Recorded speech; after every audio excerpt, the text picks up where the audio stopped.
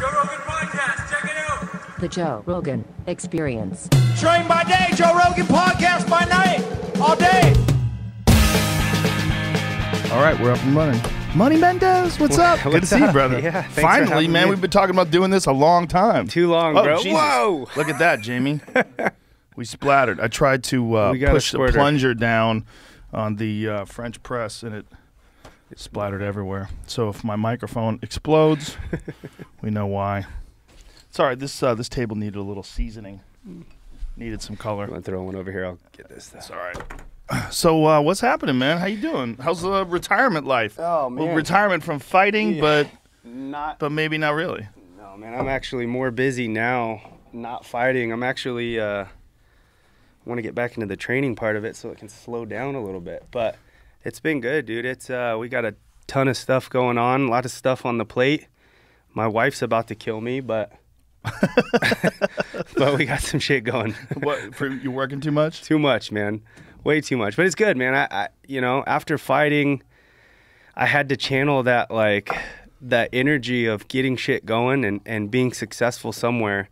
I almost felt like I jumped into a little bit of a depression there for like a couple weeks after, because I had like no sense of doing, you know? Right. And so I was like, fuck it, I'm going to start just trying to grow a couple brands and building a couple companies and see what happens. So I was like, honed all my energy onto that stuff, and it definitely took over. So it's been nice. It's been fun being able to just basically channel that stuff into that and let it rip. It's one of the most difficult things for a fighter is the stopping fighting, but you don't know what to do with all this intense energy that you've been focusing your whole life in one way. And now all of a sudden, and for a lot of fighters, it's like their whole identity, right? It is, man. Like I started wrestling when I was 5 years old. Like I wrestled from 5 years old every single year up and through college. And then the day after graduation, drove up to Faber's, fucking lived in his, I lived in his spare room and started trained for 3 months and had my first pro fight, and then just basically never stopped. And so it's like when you have that identity of an athlete, and then that's like your routine, that's what you do. Like when I stopped, I was just like, dude, what am I doing? Like, what do I do with my life? Like, and how old are you now? I'm 36. I just turned 36 in May. So you're still in this like athletic zone where you're still, you know, until you're in, once you're around 40, people start going, man, yeah, time to do something else.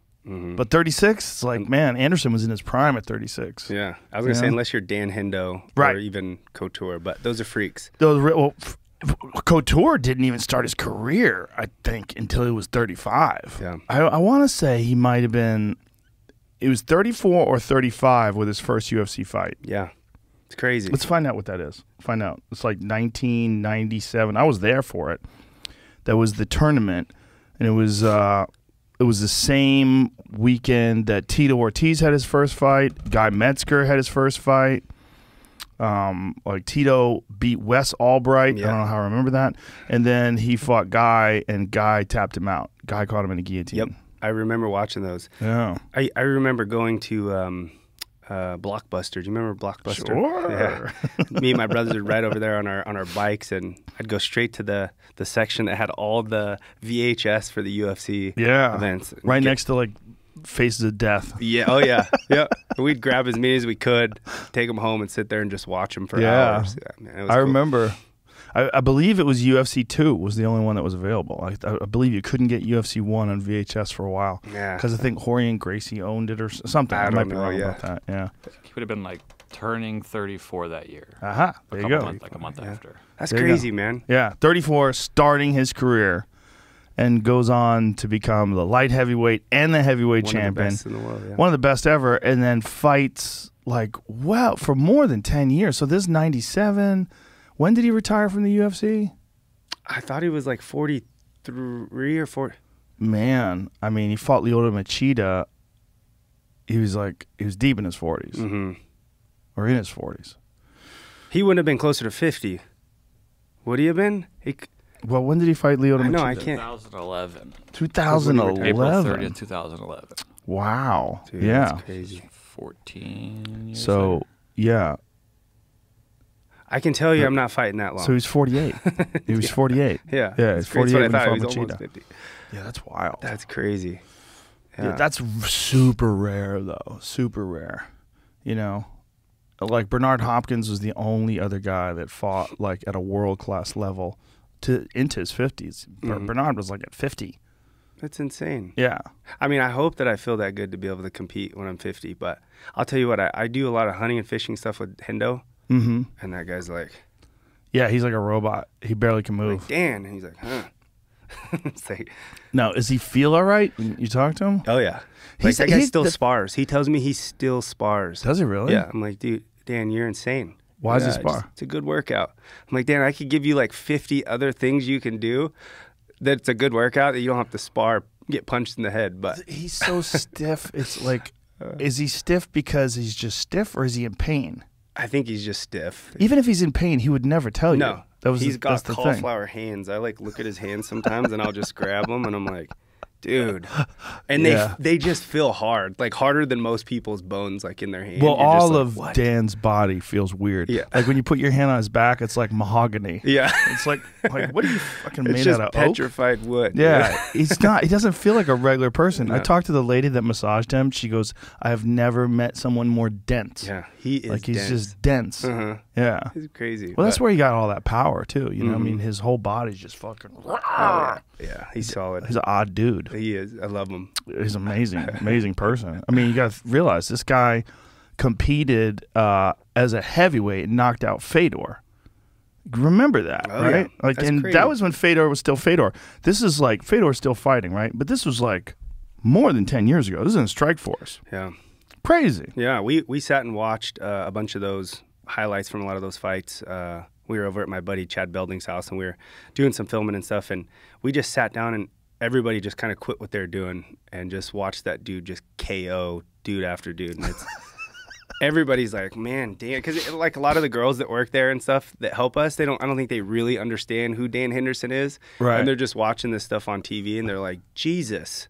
And Dan's just like, it's like, you know, it's like, I love the guy to death, man. He's quite a character. Yeah. He's quite a character and a real pioneer. I was there for his first fight too. Were you? Yeah, that was. I think his first fight was versus Alan Goes. If that wasn't his first fight in the UFC, it was one of the first fights, and I think he was in like a tournament with Alan Goes.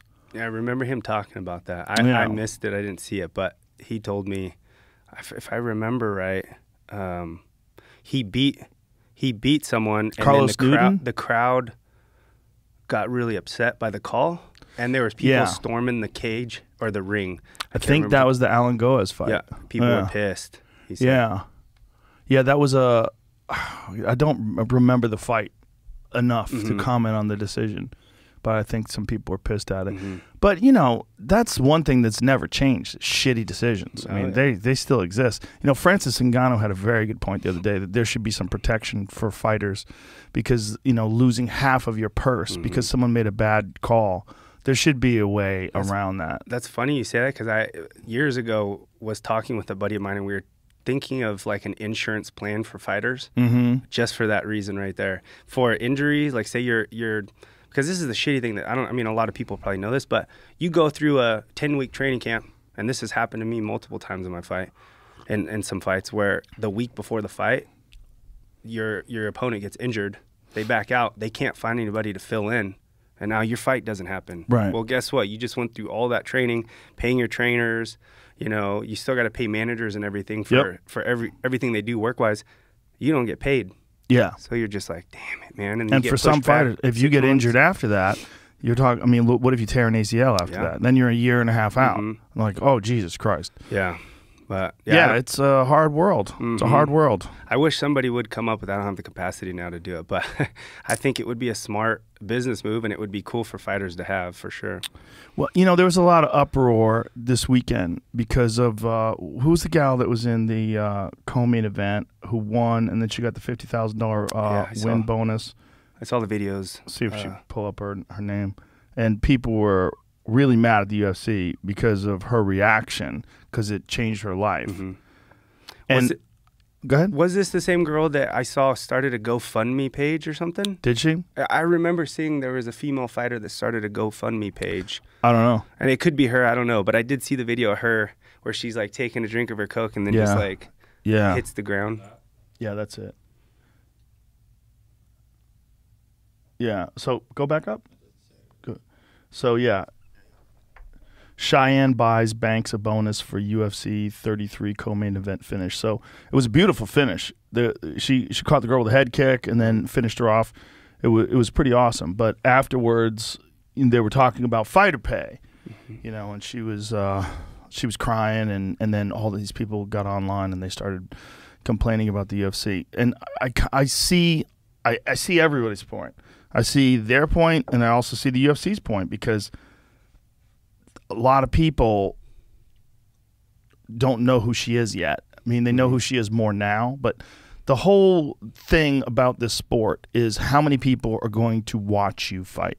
That's really what it is. How exciting are you? How entertaining are you? How engaging are you? Your personality? And do you put asses in the seats?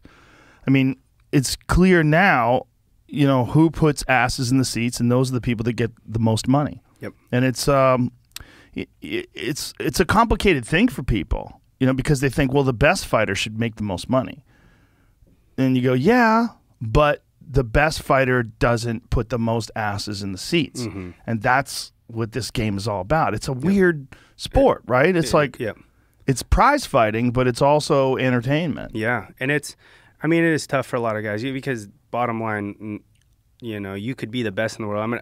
I hate using this as an example because I love the guy, Demetrius Johnson. In my opinion, was one of the best UFC fighters to ever. Stand in there. Of all time. But it's like, if not the best. He, for whatever reason, and it's probably because, and I feel like I'm kind of the same way, we're not shit talkers. We're not guys that cause that drama and make things dramatic. We just want to get in there, compete, and kick someone's ass and go have some fun doing other things that we enjoy. And, you know, I don't think he moved the needle at all, you know, and people were saying that. So he was also 125 pounds. Exactly, and I think that's another issue too. Not an issue, but it's you know, it's something. People want to see these big guys just go in there and KO people, bottom line. But, yeah, isn't it interesting? Because 135 is really popular. It's only 10 pounds. I know. It's kind of crazy. Yeah, I don't understand it, but it's weird. It's like you can't be the smallest. You can be the second smallest, and everybody's like, "All right, I'm all in with these bantamweights." Like that fucking T.J. Dillashaw Sandhagen fight from last weekend was amazing, man, amazing. T.J. was supposed to come do our tuna trip, our Finz and Featherz tuna trip, and we knew it was a 50-50 chance that, you know, whether he had broken hands or something, that he wouldn't be able to come, but. His knee's mangled, right? Oh yeah, he had to have surgery, and he sent. Did he have the surgery? I think he already had surgery. Yeah. How bad is it? I think he said it's a 3-month recovery, but that's it. Yeah, I don't even know if I should be saying all this on here. Sorry, TJ, but I sorry, don't know if TJ. I don't know if you want this out or not, but yeah, I know he was pretty mangled up from it. He was on crutches. It looked like it was the heel hook, if I had to guess. Like a lot of people were saying he wrenched it on the way out, but there's a moment where Sandhagen catches him in a heel hook, and he's yanking on it. And the way I'm looking at it, I'm like, man, that could rip your shit apart. Yeah, he didn't tell me what it was from. He just showed me photos of his knee was just huge. His knee, probably his barely ankle, knew. Yeah, probably barely knew. If his ankle was fucked too, that even lends more credibility to the possibility. And it could have been opposite sides too. I'd have to look at the photos, but I do know I talked to TJ like a week before the fight, and he was like, "Man, this is probably the most injured I've ever been going into a fight." But he's like, "Fuck it," and TJ's just a tough son of a bitch. He's a tough motherfucker. Yeah, he's a tough son of a bitch. People give him a lot of shit for that EPO thing, and and he deserves it, and he'll tell you he deserves it. Yeah. But look, that motherfucker was dying making 125, like literally dying. I've never seen anybody look worse. Walking around, like when they were filming him, not even the day he was making weight, but like up to the day of making weight, he looked like a fucking skeleton. Yeah, horrible. I'm so against big weight cuts, man. Yeah, I fucking hate it. I cut tons of weight throughout college for wrestling, and you know, my senior year, I finally just put my foot down and was like, look, I'm going up 2 weight classes. I'm not cutting to 125s anymore. Wow. Dude, I used to cut to 125s, and I was making weight 2 times a week, you know, wrestling. And I went up to 141s and was undefeated the entire year. My only loss came in the NCAA finals. It's the best I had ever felt. And I'm like, dude, why did I not do that my whole life? Isn't it amazing? Yeah. It's like you're doing this. I'm fully against weight cutting in MMA, period. And you could probably apply it to all combat sports, because I think what it is, even though there's no disrespect to anybody who does it, but I think it's sanctioned cheating. I really do. Because if you're saying you're the, like, let's say Kamaru Usman is the 170-pound champion. Kamaru Usman weighs 170 pounds for about 20 minutes. Yeah. I mean, that guy's massive. You know, he's a solid 200 or close to it. He's a thick fella. You know, he's not really 170 pounds. And that's no fault of his own. Everybody he fights is the same way. Whether it's Masvidal or, you know, all of them. Everybody he fights, they're all big people. You know, Tyron was a giant guy at 170. He was never really 170 either. No. But if they just fought at their weight class, like what they actually weigh, I think they would feel better. They'd perform better. I think you'd have a longer career. You'd probably have less injuries. More exciting fights. More exciting fights. You'd have more energy. You know, and I think the solution is the UFC needs more weight classes. I really believe that every 10 pounds is the way to go. I agree. And I was the same way, man. I would cut to 45s and I would put on about 20 pounds, 18 to 20 pounds that you're night. looking thick right now, fella. You're looking about 180. What do you weigh? 70. Cut the shit. I'm 170. I'll bring a fucking scale out here right now. Let's do it. Look how thick you are. You look like a gorilla. I'm just trying to be like you, Joe. When you weighed 145, man, how vicious was that cut for you? It was pretty brutal. I mean, I walked around, you know, when I was making weight consistently and training consistently, you know, 2, sometimes even 3 times a day. Dude, I walked around like 168, 165 to 168, and I was cutting down to 45s. And how would you do it? How many pounds would you lose day of weigh-in? Usually I would try to get down to about 5 the day of, and I would cut all water weight, 5 to 6 sometimes even. So would you just really restrict your diet the week of? Yeah. I mean, I'd say probably, I mean, I ate pretty clean throughout. About 3 weeks out, I really started cutting back on portion size. And then... Look at you. Jesus Christ, son. Shredded. Lean. Shredded. Yes. Yeah, I haven't looked like that in a while, bro. 2014. Well, that's the funny thing is that's what everybody likes. They like to see people look like that, but that shit ain't healthy. No, like dude, that bodybuilder look. Like shit, yeah. Those guys are dying. Yeah, I would get my ass kicked if I fought right there. Isn't it crazy though? Because everybody thinks she God looks so amazing because you can see his weak. six pack. So tired, right? He looks so different right see, there. that's different. That's ready to the go. Next day, yeah, I'm all full of water and ready to go. Yep, ready to go. I got a full belly. How much of a hit do you think it takes off of your ability to perform, though? The fact that you do that 24 hours before. I notice it. Like I almost wish that I would do this more through training camps when I was doing it, but try to do a mock cut and then try to fine tune exactly what to eat after.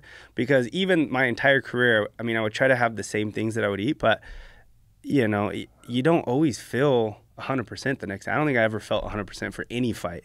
You know, you cut that much weight, you feel good, but when you get in there and it's like, I could go through 10 rounds of 10 5-minute rounds and be just relentless in training, being able to eat and be hydrated.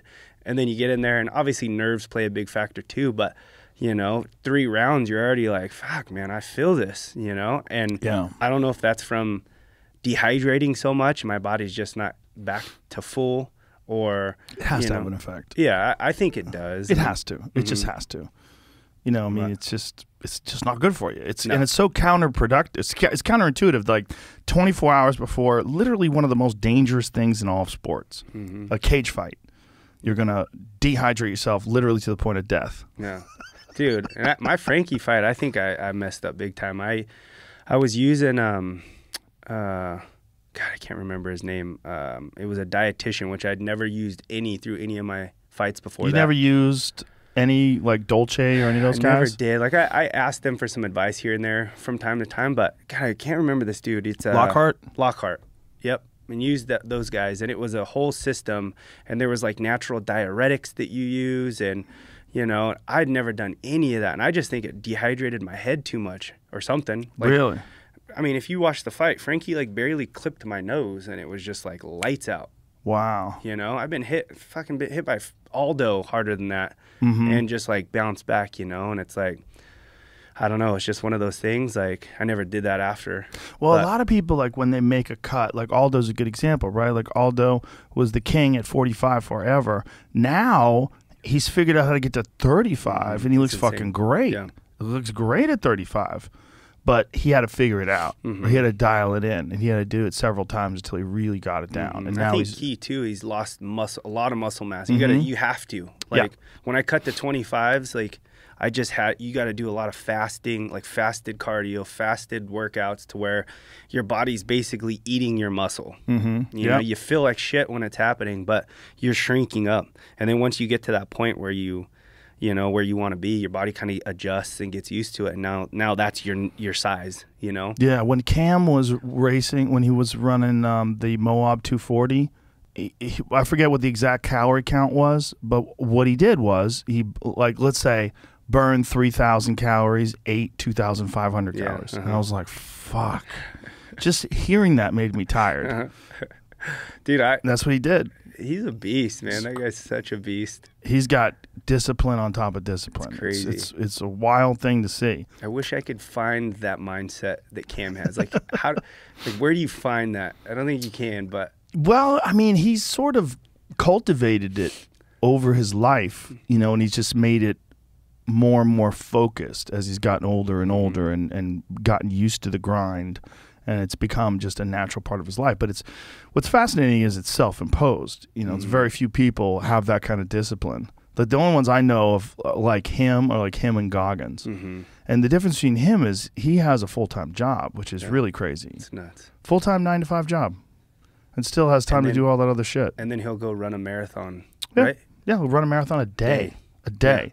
Yeah, While he's, they tell you if you run a marathon, you're supposed to take months off. Yeah. Okay. Yeah. I'm just going to do one a day. It's fucking crazy, man. I think I'd give up from the foot pain. Like, I see his feet, like, going into those big races, and I'm just like, dude, like, I'm doing some boxing training. I get a blister on my toe, and I'm like, fuck, man. Have you seen Goggins' feet? Oh, dude. There's I can't a imagine. photo of, you know, there's these memes going around when I sat down next to Connor when Connor had a broken leg and I was interviewing him. It was me interviewing like the 9/11 tower, and also it's got me interviewing Goggins' feet. Have you seen it, Jamie? If you can't We gotta find it, find I'll that. send it to you, Jamie, because Dave sent it to me, and it's just like so good. it's so disgusting. His feet are so gross. Have you seen it? I mean, I know the feet picture, but Here, I'll find it for you. It's so ridiculous. All those memes were hilarious. They're so funny. Yeah. Here, I'm gonna send it to you, Jamie. Yeah, the internet wins always. Always undefeated. Here, Jamie. It's but these feet. This is what happens when you run the kind of miles that Goggins runs. I mean, they're so disgusting. They're so destroyed, and he keeps running on them. That's the thing. It's like, look at that. Oh, God. Look at those toes. Dude, no. Look at his big toes. Oh, they look like they're about to fall off. Yeah, well, their nails are gone. There's no nails on both of them. Man. They're cracked and destroyed. He's still got crazy long toe fingers too, right? Yeah, look how at that. long his toes It's almost are. like he's got another toe coming out of the one you're interviewing. But they're like The big fingers. Look how long they are. Yeah, dude. That dude put some miles on those fucking feet, man. That is, It's unbelievable. yeah. Yeah. Well, he does it too. Like, he was doing it with like some pretty serious meniscus damage. My friend operated on him and cleaned up some of his meniscus and said his meniscus was hard like leather. He said it's like never cut through meniscus like that before. That's insane. He's got to get a saw to cut through it. He said he bent the knife. No. Yeah, like legitimately. Dude, yeah. that's crazy. I mean, I guess those guys are just so mentally tough. It's like, He's hardening everything. yeah, His bones, I the don't care. meniscus, I feel the pain. cartilage. I don't care. Boom, Yeah. boom, boom, It's crazy. I guess, you know, when you think about it, your body does adapt to a lot of shit. The problem is most people never push past the pain that it takes to adapt to something like that. I think that's key right there. Yeah. Yep. That's it. Did you do a lot of running when you were fighting? I did, but I did a lot of road biking. I liked riding, just kind of zoning out and just doing, 40 miles, 50 miles. Better on your knees too, I right? think so, yeah, and my lower back. I when I run, it's probably because I'm top heavy, but yeah, I noticed my lower back gets pretty sore. Like, I ran last night and it's sore today, but it's just those things that the aches and pains you got to push through, you know? Yeah. Do you want to talk about that thing that you might be doing? Yeah, let's do it. We got a Push big this announcement. microphone in front of you. That's it. You just get it. There you go, like that. So tell me what is this announcement? What's going on? So I just signed a big contract, bro. I'm coming back to fighting. Oh no! Yeah. In the great words of TJ Dillashaw, "Daddy's home, bitches."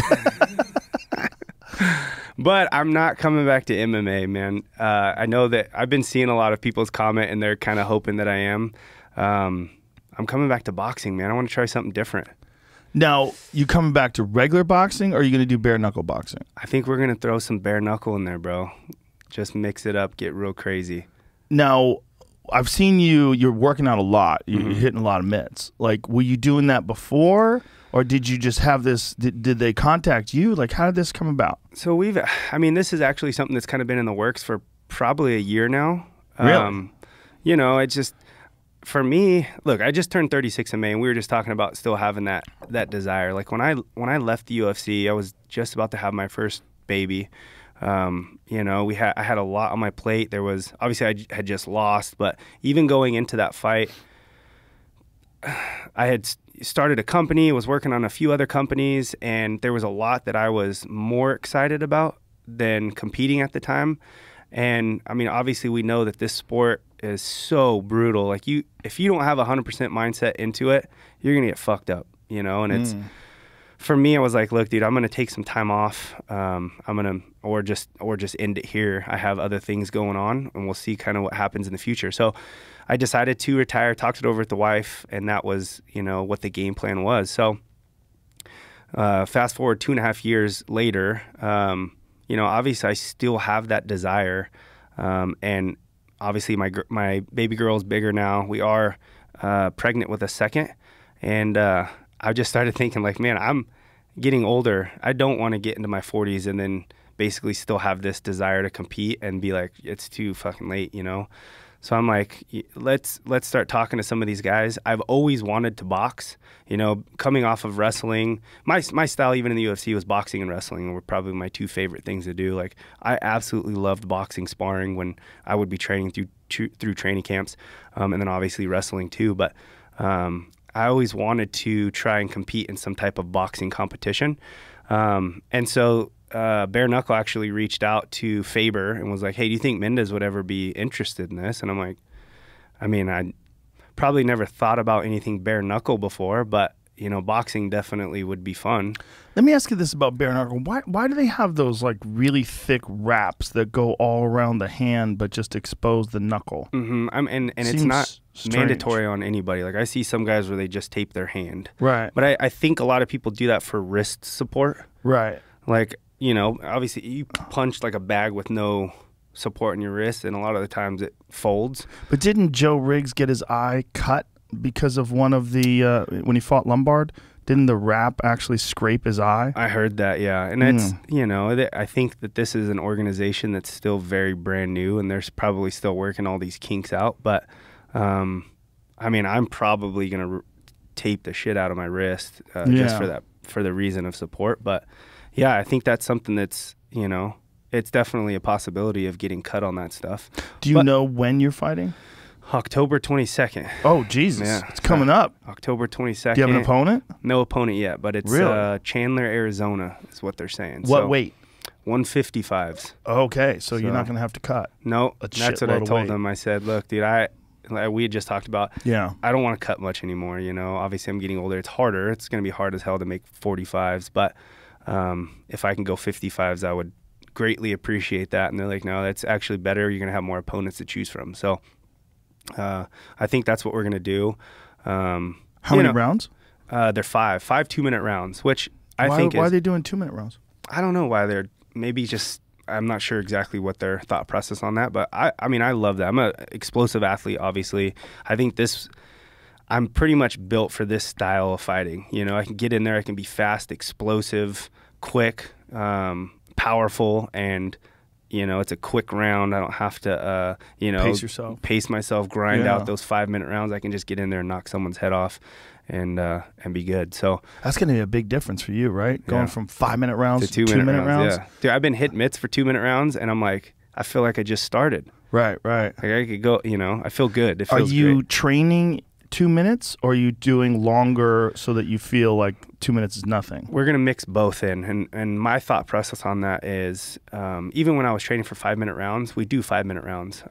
We would do more of them, but I want my body, my mind to get used to exactly what it's going to feel like. Because of that reason, like, holy shit, it's already over. Right. You know? So I need to know, like, you know, basically where I'm at in the round.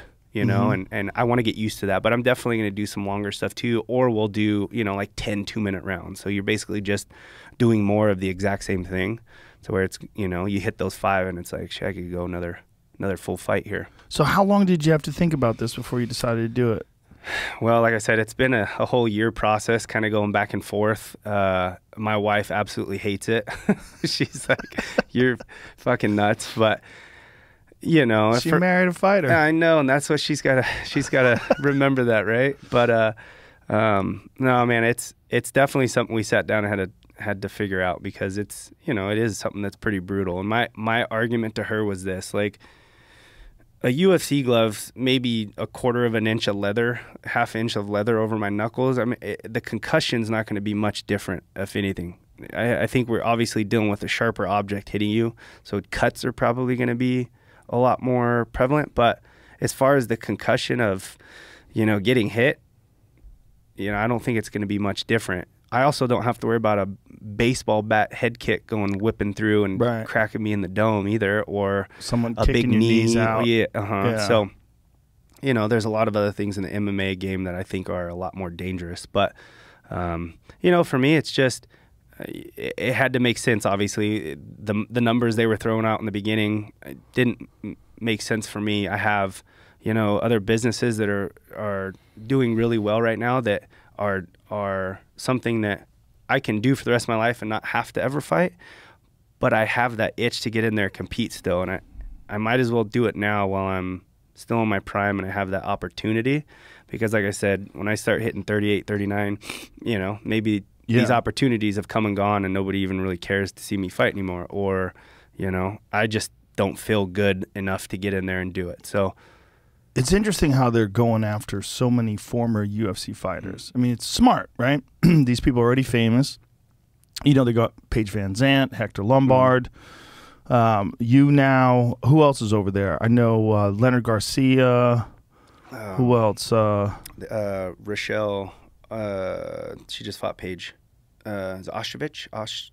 Rachel Ostovich. Ostovich, yeah. yes. Yeah. Did you already say her? Sorry. No, I didn't say her. I'm just trying to... So they're doing a smart thing where they're getting popular fighters, or who are, you know, known for UFC fights mostly, and then just introducing the bare knuckle world to them. Yeah. And I know it's growing, right? I mean, it's people are paying attention now. They're watching a lot of fights. Yeah, I know Forbes just did a write-up saying it's the fastest growing combat sport in the world right now, you know. And well, I always thought that, like, it was weird that you could elbow somebody in the face, you could head kick somebody with a bare shin, you can knee them in the nose with no pads, but your hands are covered with a pad. I was like, but I used to say, like, why don't we just go bare knuckle? Because first of all, it'll make grappling more realistic, like submissions. You could sink in chokes and stuff much 100%. easier. But then I saw Chris Lieben versus who was it? Dakota. What's his name? Anyway, Chris Lieben's face got destroyed. It was crazy, the cuts. And I was like, oh, maybe bare knuckle's pretty fucked. It is, and I think that's, you know, you're going to have a lot of blood, which probably makes it pretty entertaining for a lot of people. But yeah, cuts are definitely going to be there. I mean, like you said, elbows though in the UFC, like you throw up against Just the get cage, and slashed elbow up. somebody, or even off their back, and you're on top dropping elbows. I mean, those cut probably more than knuckles, I would imagine. But I think you get hit a lot more with punches than you do with elbows in a fight, and that's probably where more cuts would come in. But how many of these things are you gonna have? Man, so here's the situation. I'm still under UFC contract. Really? I still have fights on my UFC contract. So, you know, there still is a possibility that I come back and maybe I want to do 1 or 2 more UFC fights after this. We'll see. I'm going to get in there And is the UFC giving you a green light to do this? Is that how it works? Uh-huh. Interesting. And so, which is super cool, the UFC. I mean, they basically could have just said, fuck you, you're not competing anymore. Well, they kind of said fuck you to George St. Pierre when he wanted to fight Oscar De La Hoya. Well, that's because it's Oscar. I know, but come on, man. That's a great payday for George. I know. And in fact, some of that stuff was in the works for me. Like my name was thrown in there with Oscar. Really? Yeah. Which would have been freaking cool just to say you get in there and box a guy like Oscar. But yeah, they wanted nothing to do with any of that stuff. So, you know, yeah, for the them UFC to let me and go, Oscar do not get. It's Dana and Oscar do not get along. Yeah. What is the source of that? Do you know? I don't know, but I always see them talking shit to each other. It's so dumb. Yeah, but so dumb. Yeah. Like you know why? Yeah. What's happening? I don't know, but luckily the payday I was talking about getting with them is what I'm getting in bare knuckle now, and you know, obviously it would have been cooler to say that I'm boxing Oscar De La Hoya, but now I remember why. Oscar De La Hoya had that MMA organization for a short period of time where he had Tito fight Chuck. Remember that? Yep. And he was talking all kinds of shit about the UFC and talking all kinds of shit about fighter pay, and then he's one and done, and the organization falls. Yeah. Understandable. That's why. They always do that, though. They always come for the UFC. When you're the UFC, it's like...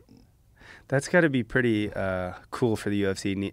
Everyone's always trying to be the UFC or trying to create these MMA organizations that are trying to be on the level of the UFC. Nobody's ever going to do that, you know? Yeah. And it's, I mean, I get, if somebody was talking shit to me, I would be like, fuck you too. Like if I was in Dana's position, you know? But none of these guys are ever going to touch the UFC. Well, the only one that's close is Bellator. Yeah. Bellator has some real legit talent right now. Nemkov, AJ McKee. Yeah. He's a bad motherfucker, dude. The way he took out Pitbull in that last fight, dude, that guy is legit. Legit. 18-0, undefeated world champion. You know, I mean, come on, man. Yeah. Douglas Lima, world class. Michael Venom Page. They got legit talent over there. You know, they really do.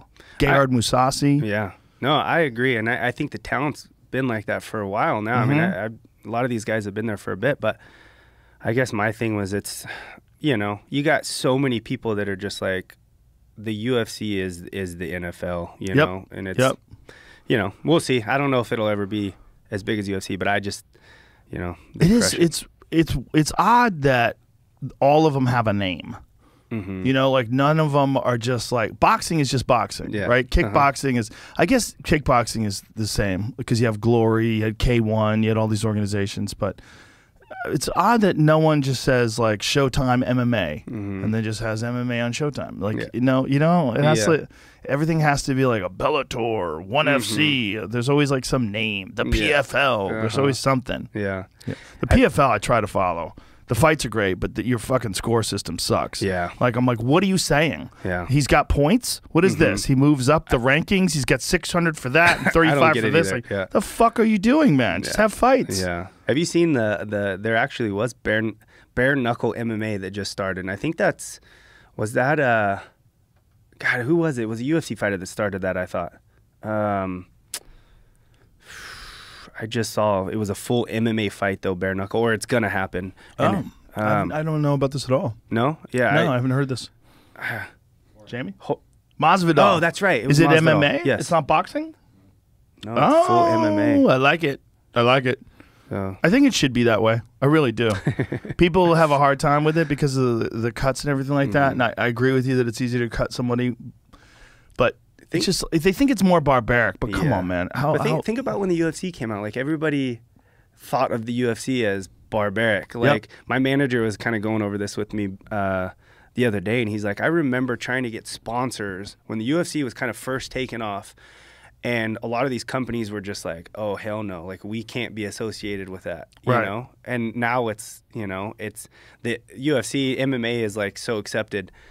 Maybe this is going to be the next thing, you know? Who knows? Could be. But yeah, I mean, Masvidal has a good chance of making it happen.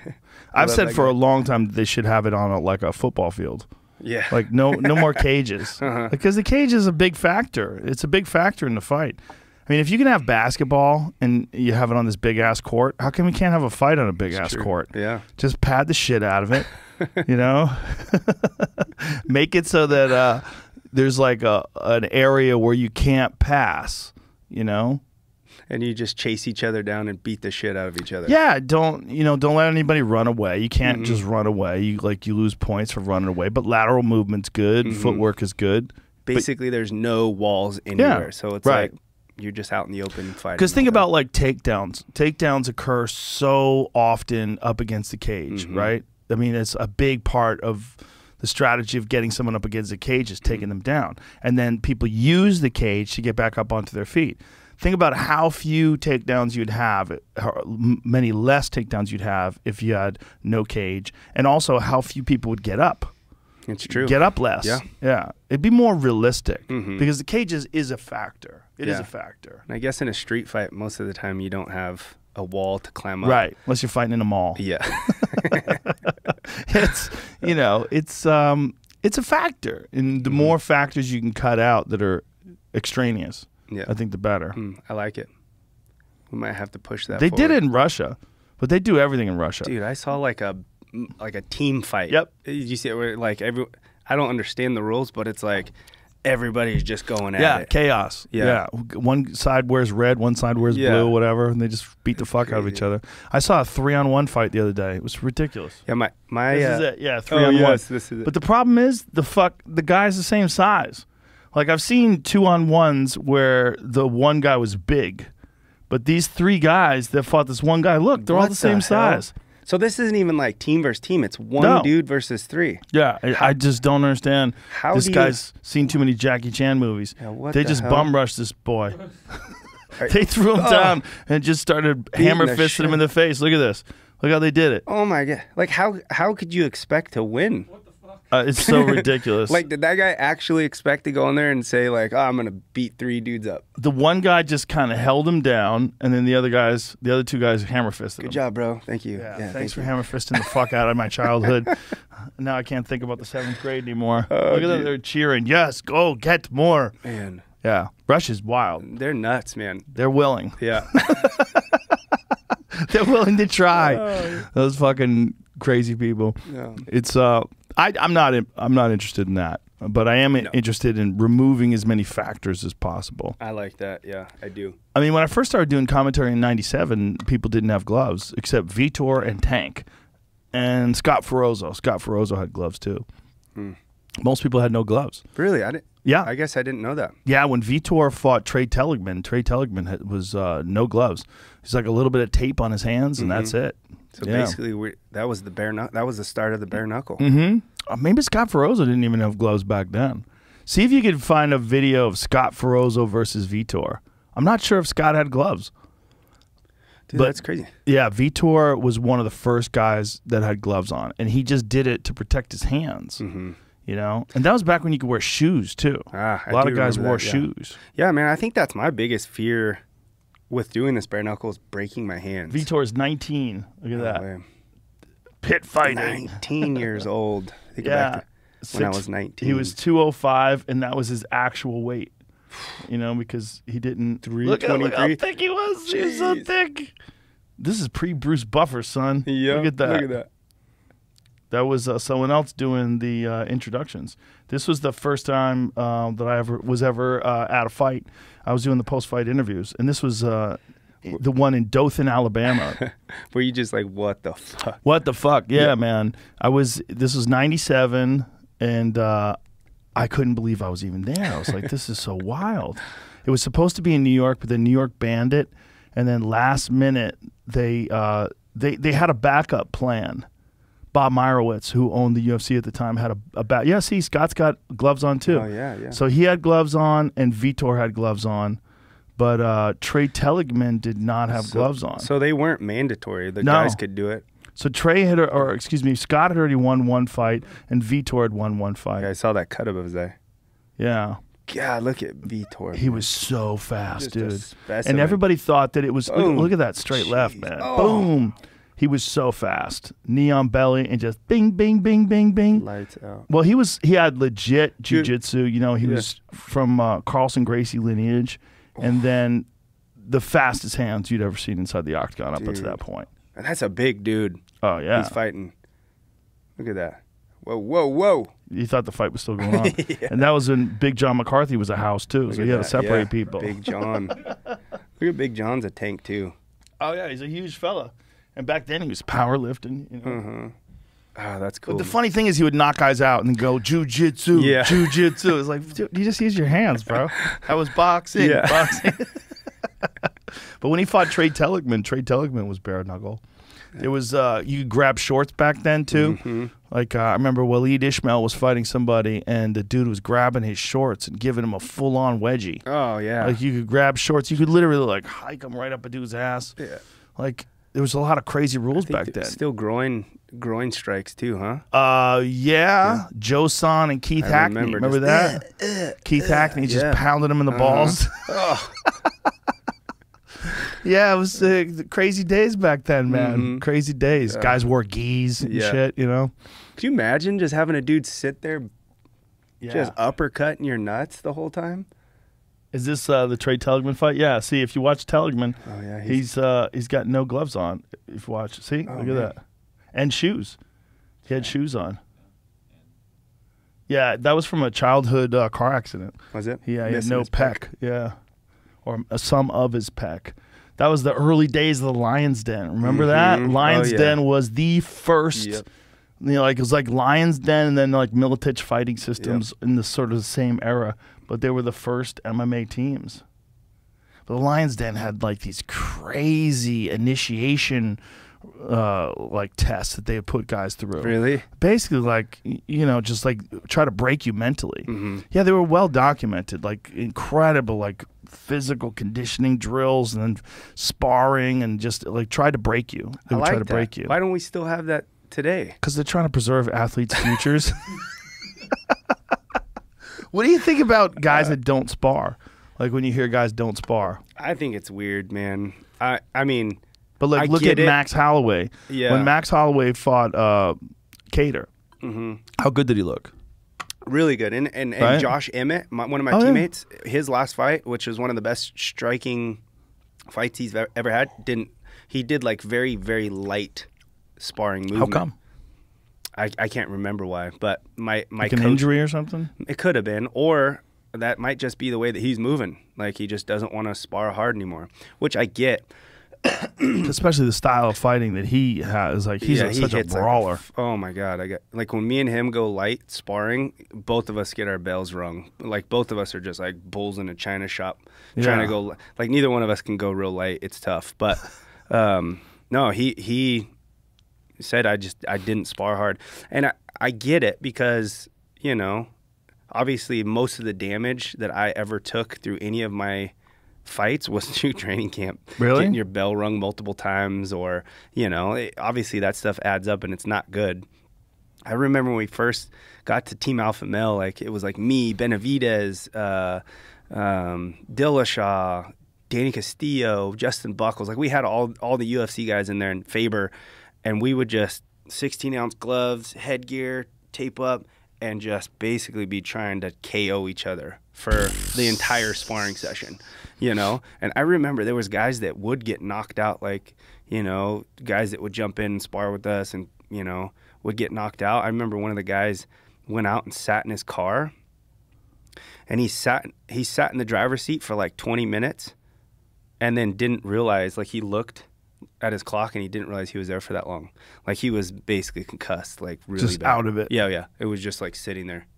Jesus Christ. It's not good, man. And so we didn't know that. I mean, Dwayne's actually the one that kind of calmed us down when he came into Team Alpha Male. I was like, what the hell are you guys doing? Yeah, let's get some structure to this, you know, and had drills and, you know, calmed us down even in striking. Like, let's go 30%, let's go 50%, you know, and, you know, you still get some asshole that's in there just like, but, you know, he definitely kind of opened our eyes to the preserving of the brain type sparring, you know, and it definitely helped. I think once we started doing that, everybody's technique got so much better.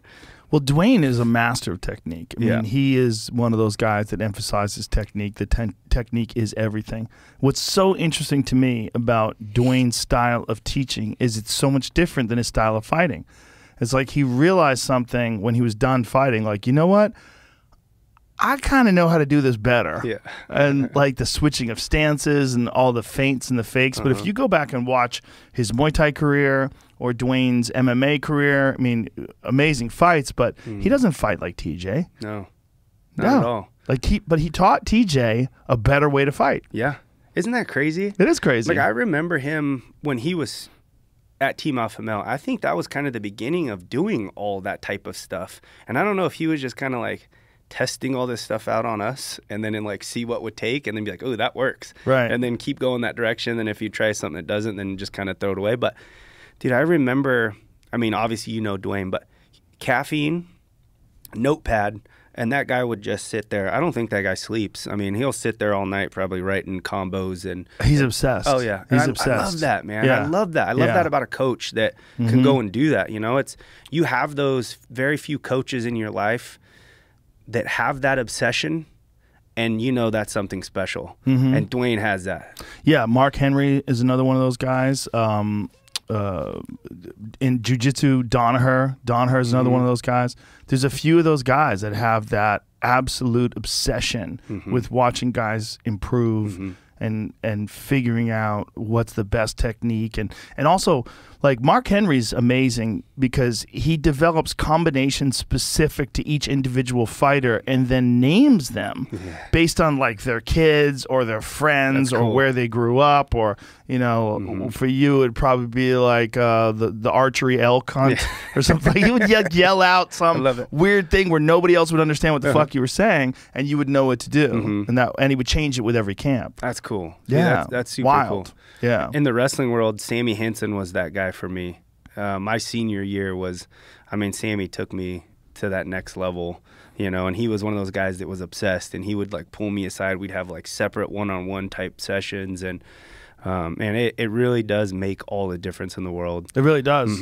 Yeah, if you can find someone who's that obsessed as a coach. I mean, I talked to Gordon Ryan about it when it comes to John Danaher, and he's like, there's no mistake. Like, the reason why I'm so good is not just because of his, obviously he's physically gifted, he's intelligent, he's super disciplined, super dedicated, but also he said John Danaher is like a cheat code. He's like, I have this crazy obsessed jiu-jitsu coach who coaches 7 days a week, 365 days a year, doesn't take any days off ever, has no family, has no girlfriend, and then when he's done coaching, watches fights. Yeah. That's special. Try finding one of those guys. That's fucking special. Also, a genius who was a professor at Columbia, taught philosophy. What? Yeah. Try finding one of those guys. Good luck. Yeah, they not don't happening. exist. There's one. Yeah. You know, and he's actually moving here. Is he? Which is very exciting. Oh, no way. Yeah, he's moving to Austin. Oh, you're going to be all over that. Oh, man, I can't wait. Can't wait to pick his brain. Yeah. I mean, look, just even for my commentary game, I would for sure want to learn jiu-jitsu from him, but just my commentary game will improve in leaps and bounds just talking to him. That's cool. He's amazing. But, you know, how many of those guys exist? There's a few of those guys in kickboxing, of course. You got Dwayne. You know, you got Trevor Whitman. Trevor Whitman is a spectacular coach. You know, you got some amazing coaches out there, without a doubt. But to find ones that are just maniacally obsessed, it's so rare. And it's, man, I miss training with Dwayne. Like, that whole situation with Faber, obviously. Very upsetting. Yeah, it is, man. And I stayed out of the middle of it. You know, I have a ton of respect for Faber, and I have a ton of respect for Dwayne. As do I. Yeah. So, I love both of those guys. It sucked. And, you know, I talked to Dwayne about it, and I talked to Faber about it. I'm like, I know. I can't do anything. I don't know them well enough to get in the middle of it and arbitrate. But I feel like the improvement that everybody was making under Dwayne was tangible. It was noticeable. Yeah. It's like he came along, and then all of a sudden everybody had this footwork. They're moving good. Their striking combinations seem to be improving. I agree. Yep. TJ, for sure, was the most, he benefited the most from He took to it probably the best, for sure. Like a duck to water. Yeah. Yeah. It worked perfect for TJ. His style of wrestling, his body style, and his ability to, I mean, TJ is one of those guys that gets obsessed too. And him and Dwayne just really meshed on that fact of notepad, writing, you know, mapping everything out. And TJ has that memory, you know, that kind of comes along with it, where he can remember all these different crazy combos and then get out there and actually perform it. Like, that takes a special athlete to be able to see that thing on paper, train it, and then actually hit it in a fight for The sure. wild thing about his fight with Sandhagen was Sandhagen had him in a fucking triangle, locked up. And I was like, man, I wonder if he had some like pointers on how to finish that better. That would have been it. Because it seemed locked the fuck in. I mean, he went through a knee, right? And then TJ takes him down, and in the process of taking him down, he locks up, fully locked up triangle early in the fight. And I was like, man, I feel like he's got this. I was like, I thought TJ was going to tap. Yeah, man. I mean, that dude's a beast. I was worried for TJ going into that fight. I mean, that's a lot of people are like, oh, I think TJ's going to go in there and just destroy. And I'm like, You ain't gonna destroy Sandhagen. I mean, the only guy who's ever really destroyed him was Aljo, and Aljo took him down and choked him. You know, and Aljamain's got some fucking nasty jiu-jitsu. You know. Yep.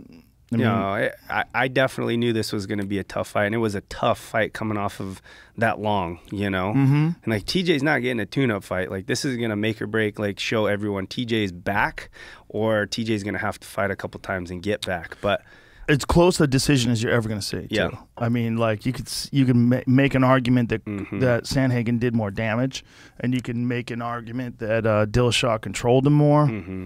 Yeah, I'm a damage guy. I lean towards damage always.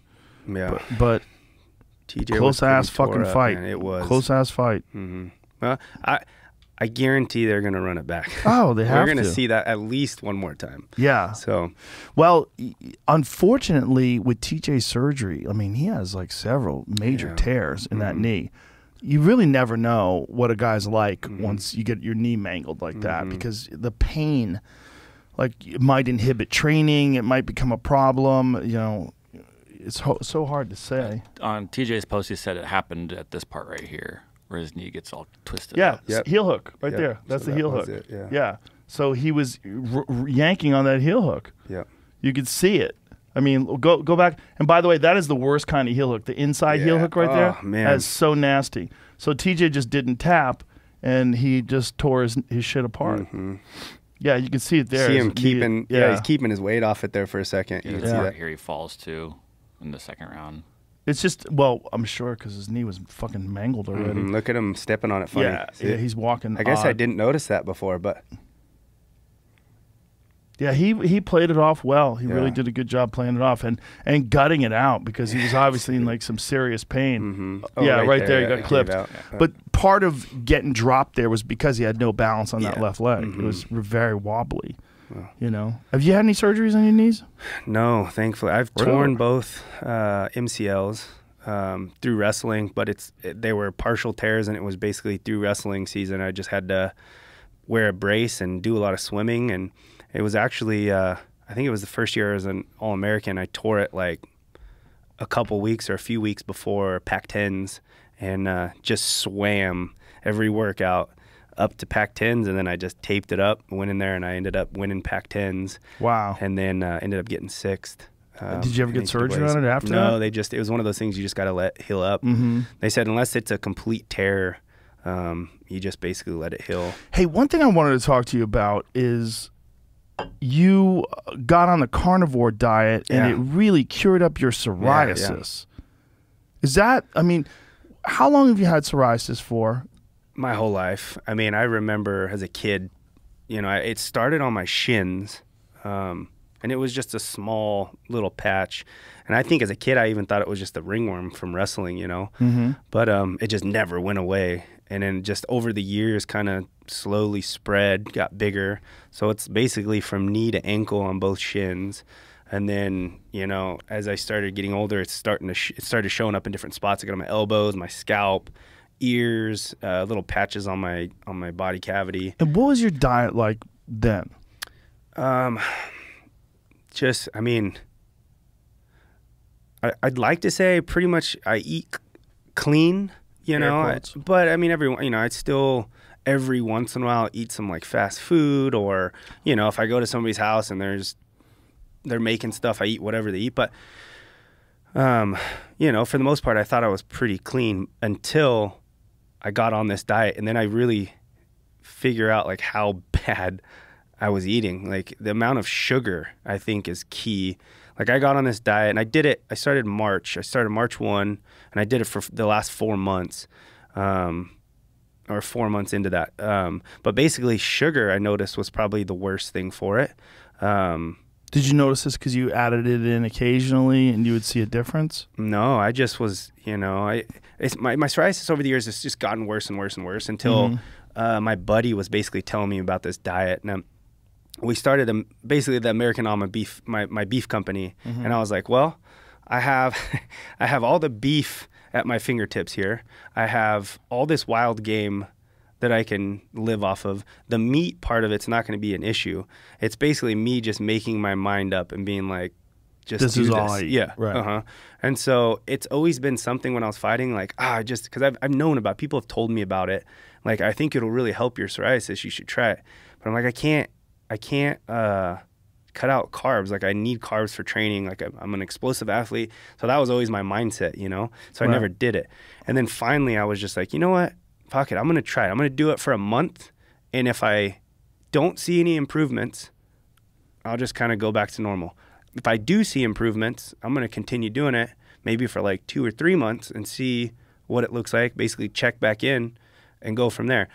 Dude, within like a week, my psoriasis was already night and day, like on my leg. And that was the before and after picture. I think it was maybe a week or even 2 weeks. On your Instagram, you posted it. Yeah. And it was just like, my psoriasis that was right after a hunt that I had gone on, and the lack of sleep really flares it up, which I obviously on hunts, I'm eating bad in camp, whatever we're making. You know, I'm getting like 4 hours of sleep at night, and I'm usually living off of a lot of caffeine.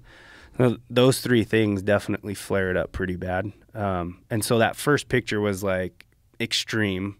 And then the picture next to it was on that diet for, I think it was a week. Maybe it could have been 2 weeks. I'll have to look back and see. But dude, it was already so much better. I'm like, well, shit, I'm going to keep doing this and just see. So I kept doing it.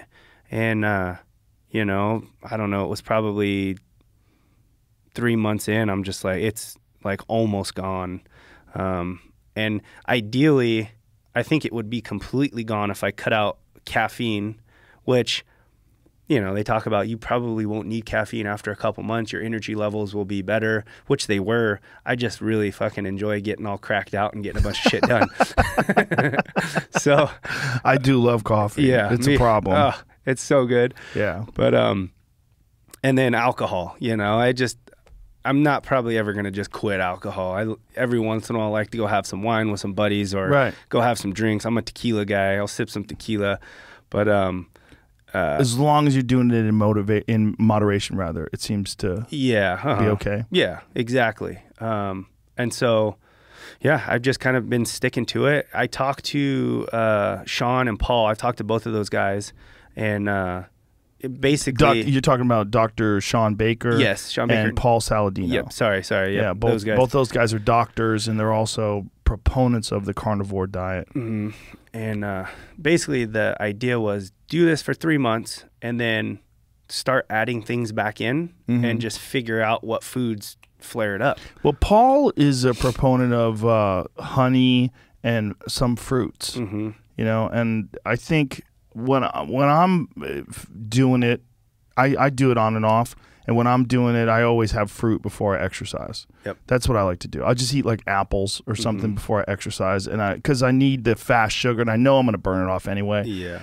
But I really do feel better when I'm just eating just mostly meat. Yeah. I mean, I don't mind salads. Salads are good. Salads don't seem to have an effect on me, but man, the thing that has an effect on me is pasta and dessert. Yeah. Those are the big ones. They have a big, I feel like shit when I eat a lot of pasta. Yep. And I'm a fucking glutton and I just can't keep doing it.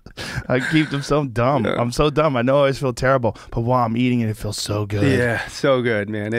Yeah, I'm the same. And I've been doing fruits, pretty much most vegetables, like your nightshades, like tomatoes and pepper, I notice we'll start getting it flared up a bit. Really? Potatoes, I've started putting a little bit of potatoes back in here and there, and it doesn't seem too bad yet. What about sweet potatoes?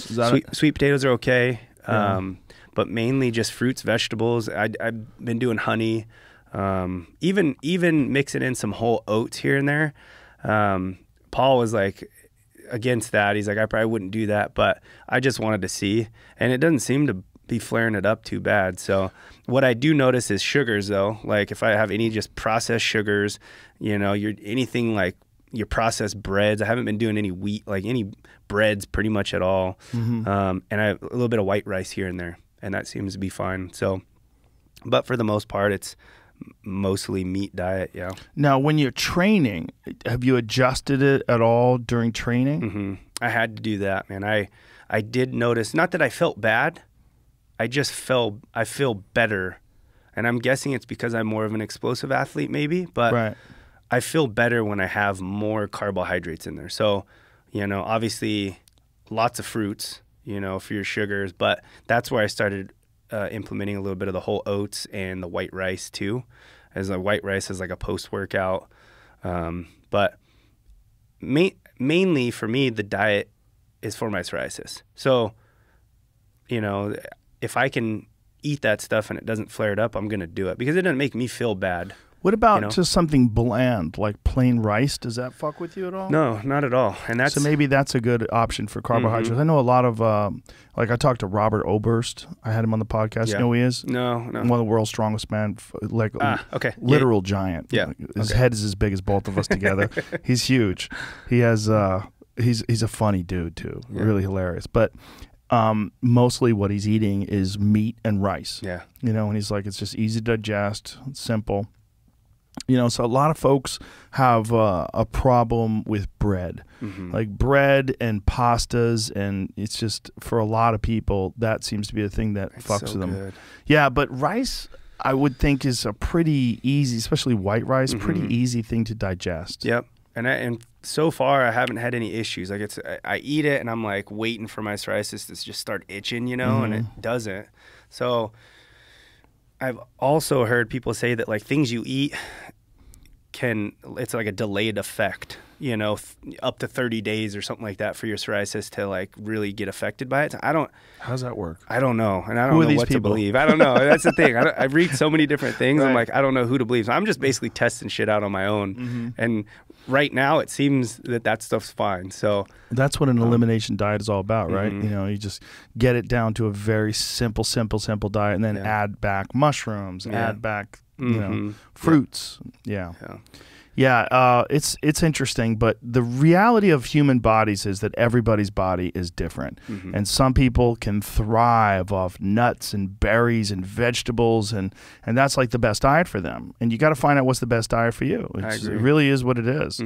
Yeah, people always ask me like, hey, can you send me your diet? And I'm like, it's bottom line, what you just said. Everybody's different, man. What works for me isn't necessarily going to work for you. Yeah. You got to figure that stuff out. But I can give you kind of a guideline, you know, but. That is, it's really the case. Everybody has a different body, and everybody's body responds differently to foods. And obviously allergies and things too. There's a lot of people that have allergies they're not even aware of. You know, like who was it? Was it Jessica I believe just found out that she was allergic to eggs, and it was like one of the main focuses of her diet. Like she was eating eggs constantly, and she was fucking allergic to them. Oh no! What would it like cause, or did she feel just makes people feel like shit. It's just your body doesn't like it. It just it makes you sluggish. You know, you have a hard time digesting things. You know, I eat the shit out of eggs, man. I love eggs. I should probably go do another one of those like food allergy tests. I did one years ago, and at the time I think like amaranth and what is that? Fucking I know. What is amaranth? I don't know. That's just so that's you're allergic to it. Yeah, that was probably seems easy to avoid, right? I mean, what the fuck is it? Amaranth. What is amaranth, Jamie? I think it's a grain, maybe, or it is a grain. Yeah. What kind of grain? Like, I don't know. I've seen it very rarely on like whoa, breads. Look at that thing. Meet this grain, amaranth. Yeah. Okay, it's really a seed, like quinoa. Yeah. Tiny seeds about the size of, I could avoid the fuck out of that. You're right. It was super easy to avoid. You can keep that shit, whatever that is. I have a hard time avoiding fruits. I love fruit, man. I love like a nice fresh orange or apples or something like that. I really enjoy that. I did the full carnivore diet 1 month, and I felt fantastic, and that was nothing but meat. Yep. All I ate was ribeye steaks, elk meat, and bacon. Yep. I did the exact same thing. Yeah. And eggs too. Yeah. And eggs. Yeah. What is they say it's so basically it's what was it, meds? Meat, eggs, dairy, seafood, right? Yeah. Meds. Yeah. It's kind of what they say is okay for that. But yeah, I did it all of March and all of April, just the full, because I basically, you're one of the people that kind of made me like lit the fire under my ass. Like, let's just do this for this rice. I want to see, because I saw your results and I was like, fuck, I'm going to try it. But it's just hard because I like food so much. That's the only thing that's hard. I mean, I really do love going out to eat, and I really fucking love pasta. But other than that, man, I'm telling you, I felt better. I felt like I had an extra gear. But it did slow me down with, like, when I was doing rounds on the bag. Yep. I would notice that, like, I was kind of gassing a little quicker. That's what I felt, too. And I felt my overall well-being felt good. Yeah. I felt like when we're here doing this, I feel energetic. I feel great. But that's why I started implementing a little bit more carbohydrates, because same thing, like I was hitting mitts, and it's not that I felt bad, but I did feel like my explosive cardio almost would like kind of dwindle a bit. And then when I started adding in a little bit of the white rice and the grains and more fruit, man, came right back. Yeah. So. Do you know who Zach Bitter is? Zach Bitter holds the world record for running 100 miles. He ran 100 miles in, I think it was 11 hours and 40 minutes. Holy shit. He's a fucking savage. And all he eats is meat. Yeah. His whole thing is, but when he goes to do a run, he'll take like glucose gels, and he ramps up his glucose for and his carbohydrates for performance. Gotcha. But he's a big proponent of carnivore diet, which is really interesting. Because, you know, you think like carnivore, you think like big fucking, like Sean Baker's a gorilla. Yeah. Giant fucking dude. But that is not Zach. Zach is, you know, he looks like a marathon runner. I mean, he's an ultra runner. And mostly eats meat. Yeah, that's He actually crazy. does a podcast with Sean Baker. Really? Yeah. I'm going to have to look that up. Because, that stuff interests me. Those long endurance athletes, you know, being an explosive athlete and then someone that's basically relying on, I guess those guys do rely a lot on fat, and that's kind of what the carnivore diet, your main source of energy should be fat now. Yeah. And you're basically making the switch from glycogen, from the carbohydrates to fat. And the first couple weeks of that, I felt like shit. I think they call it like the keto flu or something like that, where you're just like, I have like my brain's foggy. I'm just like tired. I don't have any motivation, no energy. And then when your body kind of makes that transition, I felt so much better. I think you can move that along quicker with exogenous ketones. Yeah, you take ketones. There's a bunch of ketone supplements and different things you could take. I should have done that. Ramp up your ketones. Yeah. I've done the keto diet too, but I just get bored. Yeah. You know. Diets suck. I hate them. Yeah, it is. But listen, you know, I had this woman on yesterday who escaped from North Korea, and is one of the most difficult podcasts I've ever done. It was really intense, and it was listening to her talk about starving most of her life until she escaped. You know, us sitting here talking about diet sucking. We're assholes. It's just such a privilege to like, oh, I like eating everything. Yeah. Why do I have to only eat meat? If she could only eat meat, you know how happy she would have been. She would have dreams about just eating piles of eggs. You know, really crazy story. Yeah, man. We're assholes for sure. Well, it's just, you know what you know. You know? That's crazy. I'm gonna have to listen. Oh my God, it was hard to listen to. I bet. It was you know, having this conversation with her and trying to imagine that there's a place right now on the other side of the world where people are living under the thumb of a brutal dictator, and you know, they're starving to death, literally. Like most of the men are 4'10", because they have no nutrition. They're starving. And she's so tiny. I mean, she's like literally one of the most frail women I've ever met in my life because she was starving her whole life. Like when you shake her hand, it's like you feel like her like bones cracking. Like she's made out of glass. You know, like she's so small. She's 80 pounds. That's crazy. Yeah, and she's eating whatever she wants now. But this is just because of her life. You know, starving all of her life. It's one of the craziest podcasts I've ever done. I'm gonna listen to it. Yeah. Heavy, man. Just really fucking heavy. Like they survived off like bugs. Like that was mostly what they ate. Grasshoppers is where they got their protein from. No way. Yeah. And I would imagine like hunting, I mean, they probably don't have the energy to do much of anything, honestly, huh? She was saying that little kids would catch rats that were eating dead bodies and they would eat the rats. Oh, man. They were just so starving that when they caught a rat, they would cook it and eat it. And then they'd get sick and die. And then rats would wind up eating them. It was horrific, man. And that's happening right now. That's crazy. In North Korea. Yeah. That's crazy. It's beyond fucked. Yeah, I feel horrible for talking about. I gotta fucking only eat ribeyes. This sucks. Yeah. Do you eat any organs?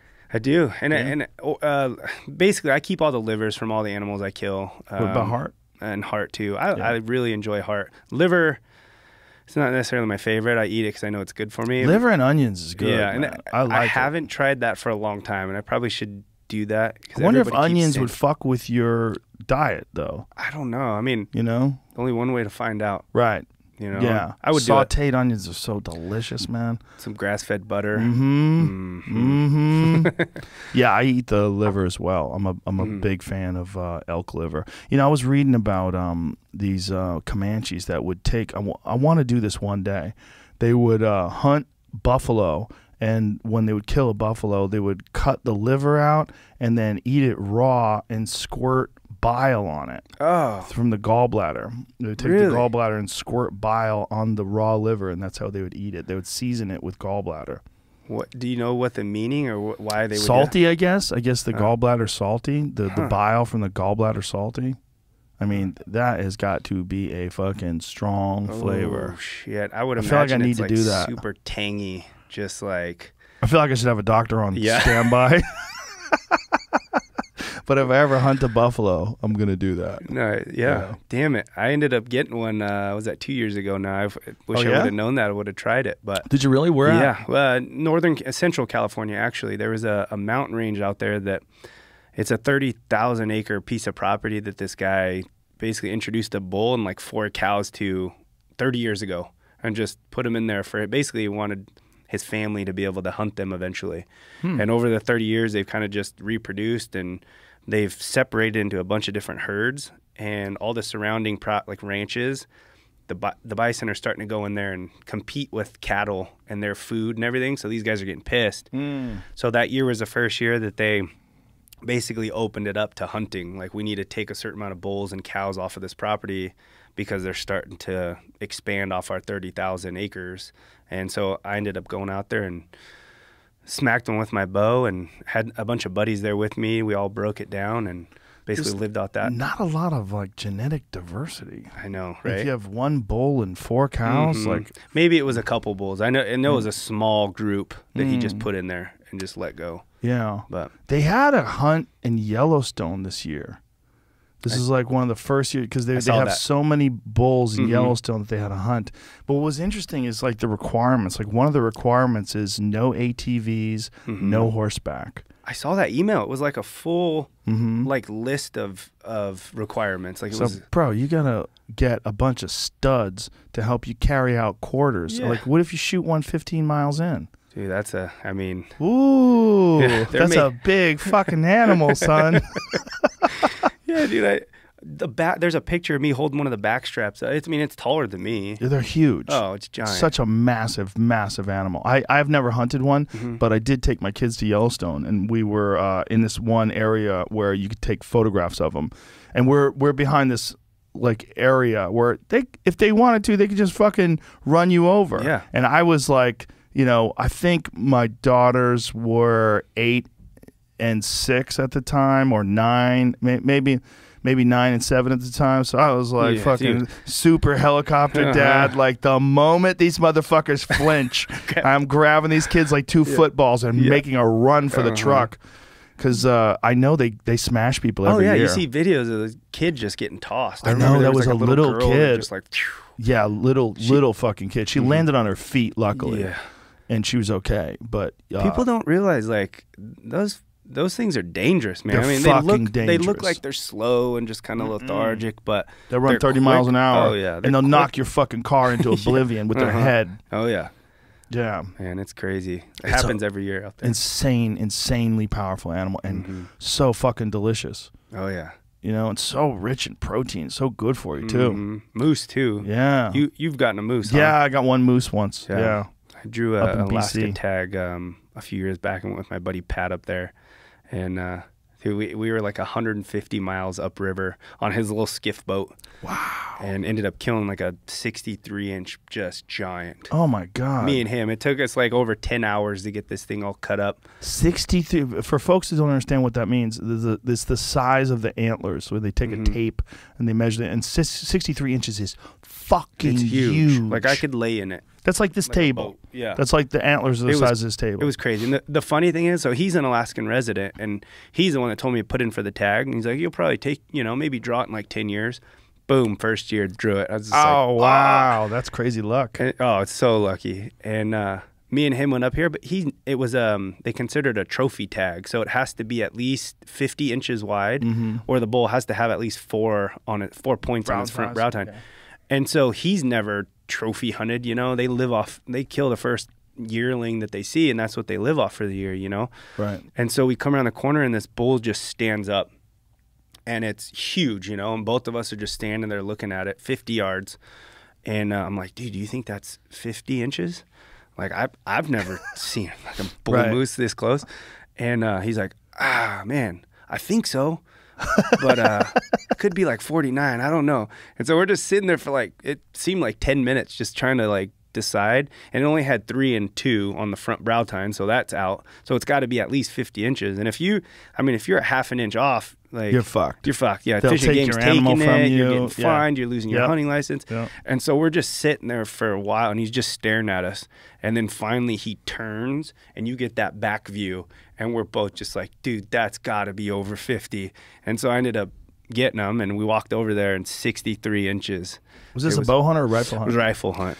I definitely could have gotten him with a bow. We were like 50 yards from him, just standing there. But It's a big fucking animal. dude, it's so huge. And then the grizzly came into camp that night and mangled a bunch of the meat that was hanging up. Oh, Jesus. The big chunk of neck. Did that you was hear just it? Like, no. That's the scary thing. We're sleeping on the boat. It's got like a little cab built on it with like 2 cots. And Did you put the meat in a tree? well, we had like a hang station. You see how big those legs are, dude. It would like take everything for us to get that leg that high off the ground. And we're trying to like tie it up there, but everything's pretty low. And the chunk of neck was probably this big around, and it grabbed that, picked it up, didn't even drag it, carried it into the woods about 40 yards and set it down and dug a big hole, took a big shit next to it. And then I don't know if we woke up and it hurt us and it took off because it never buried it, never got it in the hole. But we woke up and like a bunch of the meat was kind of mangled, like some of the hindquarters and stuff. And we're like, dude, screw this. Let's get out of here. So we just loaded everything up. And Do you listen to the Meat Eater podcast? yeah, I did that with Ranella, dude. Those guys are awesome. You did Yeah. Meat Eater? Yeah. Did you do the podcast or did you hunt with him? The podcast. I want to hunt with those guys. I've hunted with him a few times. He's awesome. Oh, yeah, I've watched it. They had an incredible episode of the podcast. We were talking about an elk hunt they had on a Fognac Island. Yeah, oh, yeah. You know that story where yeah. they got attacked by a bear? Yep. Like where one of the guys, Dirtmouth, actually was on the bear's back as it was running down the hill. It's fucking crazy. Like he found himself because the bear comes piling through these guys, and all of a sudden he's on this bear's back, riding it down the hill. And they're talking about a coastal Alaskan brown Giant, bear, yeah. which is Huge. like 11 feet tall. Dude, no way. So grizzlies, mountain lions, and sharks. Fuck that. They can all go fuck themselves. Yeah. Yeah, all of them. Terrified. Those are probably my biggest fears in life. Have you seen a mountain lion in the wild? Yeah. I had one stalking on me in Utah. Really? Archery hunting bulls. Yeah, I was sitting there. I was filming for a hunting show, and there's a tree line right in front of us, and it's a big sage flat. And basically the bulls would come out of the tree line and they'd cross that sage flat. And so we were going to try to cut them off, you know, and get in position. And we're sitting there and my camera guy's like, dude, what the hell is that? And we all turn around and there was a mama and 4 younger ones just, I don't know, 100 yards behind us. Oh, God. And as soon as they saw us look, they like hunkered down. Like they were coming in on us.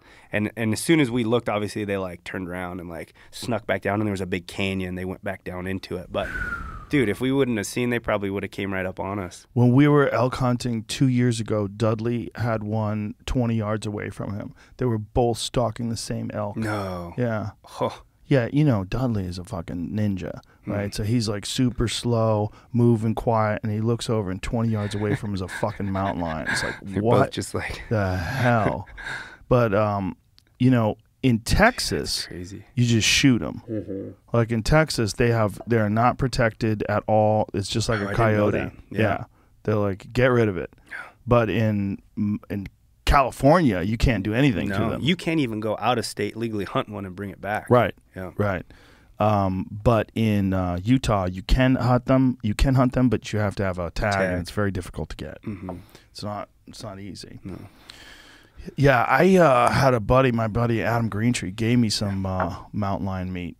I hear it's pretty good. I haven't eaten it yet. It's Oh, you frozen. haven't? Yeah. Is it like some of the backstrap? Yeah. I've heard I've heard multiple it's very people. good. Yeah. It's a real light meat. Almost looks like pork. Ranella says it's superb. Really? That was his description of it. He said it is superb. Yeah. I'm like, really? He goes, amazing. See, I always have this weird thing about eating Predators? things that eat meat. Yeah. Like meat, I don't know. It's just, and if you think about what they're eating, like they're not like a coyote where they're just like eating stuff that's been dead for weeks and it's rotting. You know, they basically kill and they eat it fresh. And then once I could be completely wrong on this, but this is what I've been told. My buddy's a biologist, and you know, but basically as soon as it starts like rotting, they basically don't touch it much anymore. Mountain They go lions. kill another. Yeah, probably. and so they're eating the clean, fresh stuff, but still just the thought of eating something that's eating meat has always been a little strange. Have you had bear? I have. Yep. Did it weird you out? I mean, it was years ago, and I made a lot of chili and jerky out of it, but.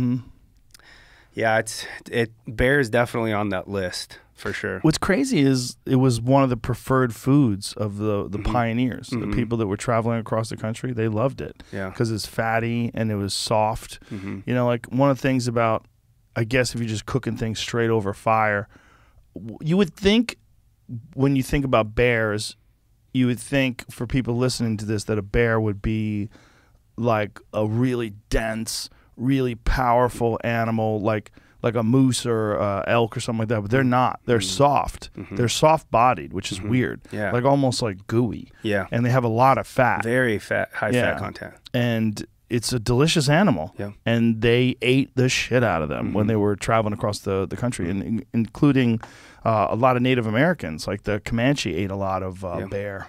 It was one that I harvested in Idaho, and these bears were all eating like wild plums. There was tons of wild plum trees all over the place, and so I didn't think it tasted bad at all by any means. Like I would definitely do that again, but I think it's just like that mindset of like, man, I'm eating something that eats meat. But like a bear is different. A black bear especially, like, I mean, a lot of the times they're eating berries and grass and like the fruit tree, like plums or whatever. They're opportunists, so they'll eat whatever the hell they can come across and live off of. But, you know, I think like we have a pig ranch that I guide pig hunts on up in Northern California, and there's tons of blackberry trees, tons of mulberry trees, green pastures because they run a bunch of cattle on it, and then tons of acorns too. So these pigs, like people, I think a lot of the times get weirded out eating wild boar, and they're just like, you know, I think you go a lot of these coastal places where there's drought and like food's scarce, they'll eat dead animals. They'll, you know, even sometimes kill each other and live off of that, you know, and I think that's when you start seeing a lot of that really bad gaminess in the pigs, and then also like disease coming. But these pigs up there are phenomenal, man. And I think it's because they're eating that delicious stuff year round, and they're not having to like scrounge around and trying to like find any type of dead animal that they can and live off of it. And so that's what I try to tell people all the time on, you know, I'm sure bears are kind of the same situation. You know, you got a bear that's in a place where it's tons of food and they're not struggling all the time. They're probably going to taste fine. Yeah, but, exactly. You got a bear that's scrounging and living in a trash can. There's not tons of other stuff, or that's there and they just decide that's the easiest way to eat. They're gonna go do that. Well, bears will eat rotten meat. Mm-hmm. You know, and if you get a bear that's been eating rotten meat, it's like apparently the nastiest bears are the ones who are eating rotten salmon. Like when they're you know, like a salmon run and there's a bunch of dead salmon and they eat the shit out of them. And then you like Ranella was telling me that he borrowed a guy's smoker and he used it to cook some bear, and he said the smell of fish was so bad that he told the guy, hey man, you gotta clean your smoker out, it just stinks like fish. And the guy said, I never cooked a fish in there in my life. No way. Yeah, and he's like, really? And he realized, like, oh my God, it's the bear. You know, he's younger at the time. He didn't realize it was literally the bear had eaten so much fish that its flesh smelled like rotten fish. He said that one of the best meats he's ever had in his life was a bear that had been eating blueberries. Yeah, I could believe that. They say the blueberry bear is supposed to be just spectacular. I don't think I've ever eaten one, but I haven't. No, not like that. I've eaten bear from Alberta. Yeah, and it was really good. But these are bears that just, you know, we're eating mostly. It depends on what they get. They eat a lot of fawns up there. Yeah, a lot of colts, a lot of fawns, a lot of calves. My buddy was just here in Northern California scouting up in the B zone. And there's tons of bears up there. But I don't think people realize how many bears we have here in California. But he watched a black bear come into a canyon. He was sitting there phone scoping a buck, and there was a doe and a fawn over here, kind of lower. And the bear comes up through the bottom of the canyon, and he looks over. He's filming it, and the bear sticks his nose up, and you can tell he gets wind of the deer. The buck takes off, and so he turns over and starts filming the buck still over here. And all of a sudden, like 5 minutes later, he hears that fawn screaming, and he pans over, and that bear was standing over the top of it, just ripping it. Oh, it's like crazy. And eating it while it's alive too. Yeah, it was screaming. Yeah. Oh, and so it's like, I guess people don't realize also how big of a predator bears are on the deer population. Like, I guess you just think, oh, you know, they're probably eating more, you know, smaller game things, or if they find something dead. But no, they'll hunt down and kill fawns, even does, or sometimes even bucks. I got a good story, dude. It was an archery story years ago when I was young. It was opening day. Me and one of my wrestling teammates, my dad and his dad went this way. We go right. We're coming up this dirt road, and my buddy's like, hey, what's that under that tree right there?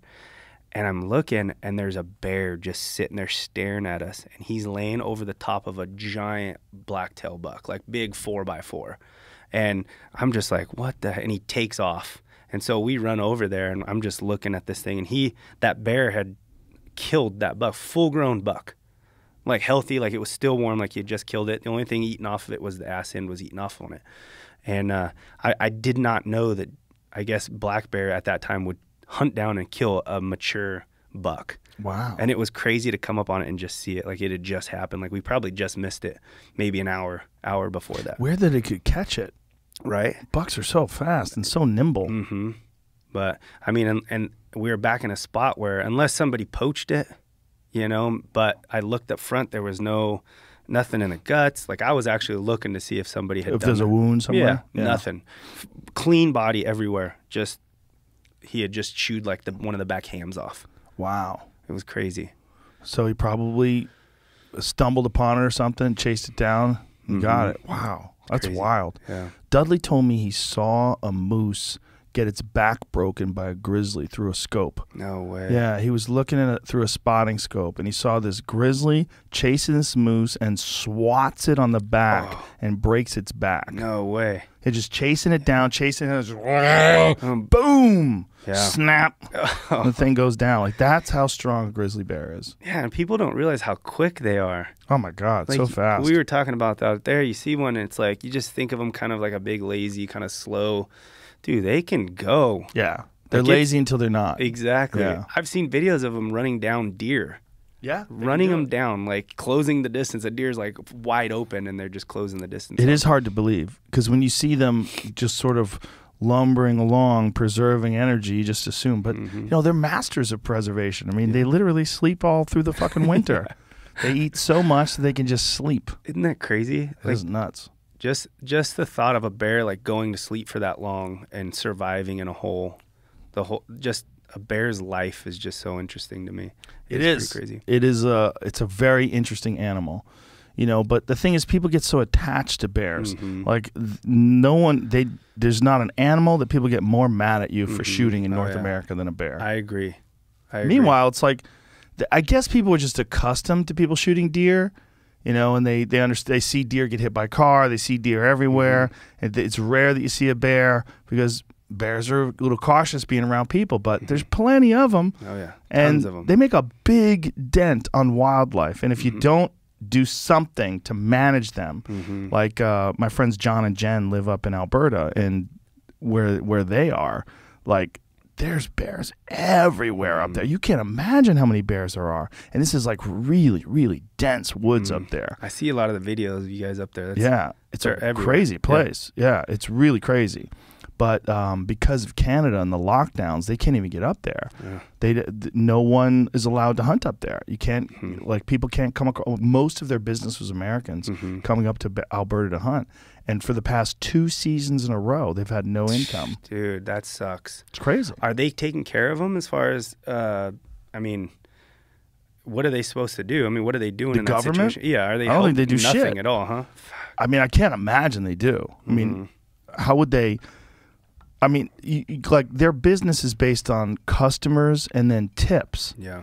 So, like, how could someone take care of them? Like, what is it? What is someone going to do? How could the government supplement that? Yeah. I'm not exactly sure what they've been doing, but they're stuck. Yeah. Like, you can't even, like, They're if you good come people from too, Canada, man. they're great people. Yeah, I love them. Yeah. They're awesome. I love them too. If you come from Canada into America and then you try to go back to Canada, I think there's like a 14-month quarantine. And What? Yeah. Oh, excuse me. 14. 14. I was like, what? I'm using words wrong. 14-day quarantine. And I think also your I don't even think it's that easy to come across. I think you have to have a reason. Like, there has to be like some clear cut work. Yeah, because related. like, I was just reading something about the border being shut down. So I don't know what that means. I think it is, and it, like, so Paul Bride, who does a lot of Kuyu's photography, he's up there, and I know he came down kind of, I think that was last year, kind of in the midst of everything. And at the time, it was essential workers only could come into the United States. And he had a hunt that was planned in California that he needed to get over there to film for Kuyu, or to do photos for. And he came in, he did the hunt, and on his way back, they like hammered him. He told us, like, they threatened him, like, you are not an essential worker, basically. You are not allowed to travel if we catch you doing it again. I think it was, like, what did he say, like $700,000 fine, and there was a certain amount of time in jail if he did it. $700,000. Yeah, $700,000 is what they told him, and then he had to go quarantine for 14 days away from his wife. Jesus Christ, It's nuts. Canada is.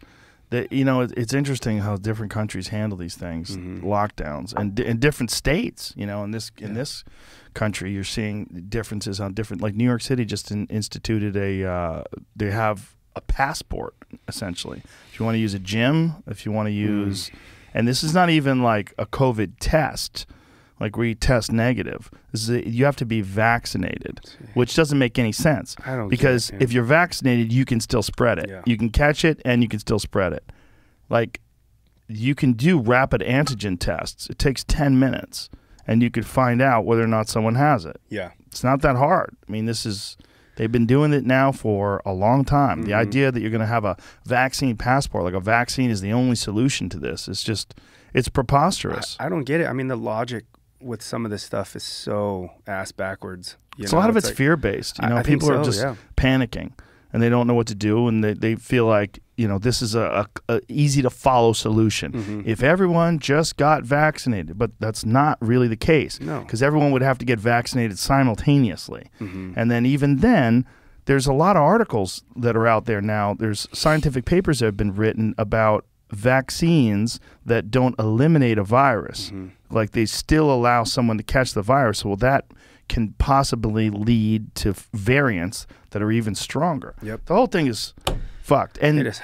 And again, I hate to be the fucking guy who keeps beating a dead horse, but they never talk about your health. No. They never talk about losing weight. They never talk about exercise. They never talk about vitamins and all the things you can do to strengthen your immune system. Yep. Never bring it up. It's just a bunch of fat people eating McDonald's trying to get a vaccine. Like, this is the only thing that you can get. It. Yep. It's crazy. It's so frustrating. It is beyond. I mean, I mean, we could sit here and... Well, there's also people that have already had it. You know, people that have already had it and have antibodies, they still want you to get vaccinated. Like, Jamie has antibodies from 9 fucking months ago. Look at him, flexing. I just got tested. I had them too, bro. Yeah. Wow. Pound. When was... Yours was from February? February of last year, which I don't even know. I never got tested then. It was just the big hunt expo in Utah that we do every year, and I got extremely sick, and all the symptoms were the same as COVID. It So could have been February the flu, of 19? Yeah. Wow. 20. So No. February of 19, there was no COVID yet. You sure? Yeah. So then November of 19 was when it was happening in Wuhan. So how would it have been in February? Oh, right, of course. Yeah, duh. See, again, I'm bad with numbers. No, And I'm words. pretty sure that's when it was. So last No. year. 20. It would have been 20. It would have been like a year and a half while the ago. pandemic was happening, right? You're right. Well, Yeah. no, because right last before year. the pandemic started. Well, the pandemic was March, right? Right. So Of you last caught year? it. Yeah, March is when everything shut Gotcha. down. Then it was February so last you, year. Sorry, you were sorry. at February of 2020, Yes. right before everything Correct. shut down. Yes, Right, yes. right, okay. That was it. So, I mean, maybe that doesn't seem so far-fetched now. That's but, fucking long ago, Yeah, man. it was That's a while ago. crazy. But That really is crazy. unless It's more than a year. Yeah, unless I came across it again, I just didn't have any symptoms, and my body was just like. Well, SARS-CoV-1, right? The original SARS, whatever it is. I don't know if they call it SARS-CoV-1. It's just SARS, original SARS. People have had antibodies for that for years, you know, and they think that, well, it's with you. Listen, if you got it in February of 20, and here we are, how many months is that? 12, 13, 14, 15. That's a long fucking time, dude. Yeah. More than a year later, you have antibodies. It's interesting. I was on an elk hunt in New Mexico last November, and two of my buddies, like a day after we got back, tested positive for it. So maybe And I had zero symptoms, you but I were didn't get tested. asymptomatic. Maybe. Because you had the antibodies already from February, and then it probably just went through your system. Wild That's what speculation. I'm- I saw that's this what I yesterday. Wait a minute. Wild speculation on this show? Meh. The fuck are you doing? They're saying the white-tailed deer have antibodies. Yeah, I've seen that. If What? you eat that, would it show up, do you think? It's a good question. That's a Dude. good question. Very good question. I did not know that. That's crazy. Yeah, there's quite a few white-tailed deer they've tested that have antibodies. How the fuck are they getting it? What the Who's fuck? coughing on deer?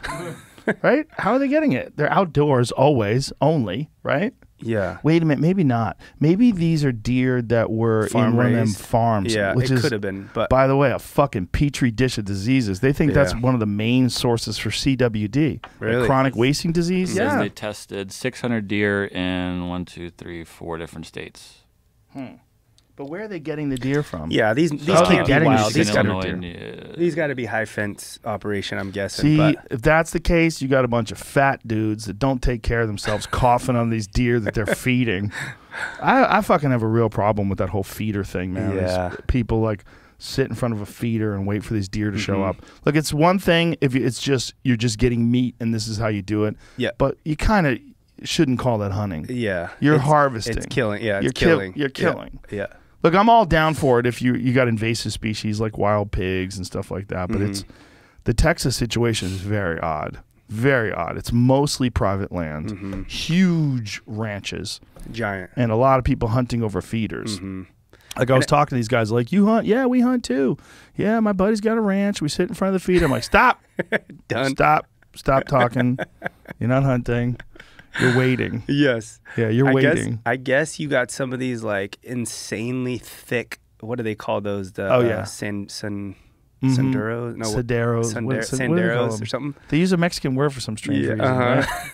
But really, I mean, I don't know how else you would hunt these deer outside of that, but you're right. They basically just dump a bunch of feed down these clear cuts, like And a then road, wait. basically, and Yeah. then they get on the end of it and just wait. Well, it's similar to what they have to do with a lot of bear hunting. Yeah. Like they bait because there's no fucking way. First of all, a bear's nose is so ridiculously powerful. You're not sneaking up on them. No. It's like, how else are you going to get them? The only way spot and stalk works is if you have to go to an area where there's like a clear cut, where they have new like greenery coming through, and the bears like to eat that right after spring. Yeah. Or you find them when they're eating berries. Yeah. But even then, like getting close enough to archery hunt them. Yeah. Because if it's thick enough to where there's no possible way to be quiet, like what are you supposed to do? I have friends in Montana that hunt bear, and there's no baiting in Montana. So it's like spring bear hunt is like you might go 30 fucking days. Yeah. And never get close. And that's how we are in Cali. You can't bait. Can't even run dogs. They used to run a lot of dogs on them where they'd tree them. And I'm not, you know, if it's keeping the population down, that's cool, but it's not something that ever interests me to do. But you know, we can't do any of that anymore. So it's all basically spot and stock like Montana now. Right. And I bet archery success in California has to be so low. I'm not sure. Yeah. I know at Tejon Ranch they kill a few every year, and big ones too. But they use rifles. They were trying to outlaw bear hunting altogether last year, but they had that put bill the kibosh on it. Well, when people started understanding the numbers and go, hey, do you know what the fuck you're talking about? Like you're just, it's like Ranella always likes to describe bears as charismatic megafauna. And this is the thing about bears, because people think of them as like stuffed animals or teddy bears or yogi. But if you're a person who lives on a ranch, you understand what these things really are. These are the things that eat calves alive. These are fucking predators, big, giant, fast-moving predators, and you have to control the population. Yeah, there has to be predator population control. But there's a thing about laws that get passed in high population density areas where the people never have contact. Like in BC, they outlawed grizzly hunting. But meanwhile, people that I know that live in like rural BC are like, fuck. Like you assholes in the cities, you don't even know what you're banning. You're banning hunting these things that you have to hunt, because then they're going to hire people to kill them now. And so then these guides aren't going to make any money. The outfitters aren't going to make any money. More people are going to get their shit eaten. And Animals. more people are going to get attacked. Yeah, because they're going to get less nervous around people, because now they're not going to think of people as being hunters anymore. Yeah. It's not good.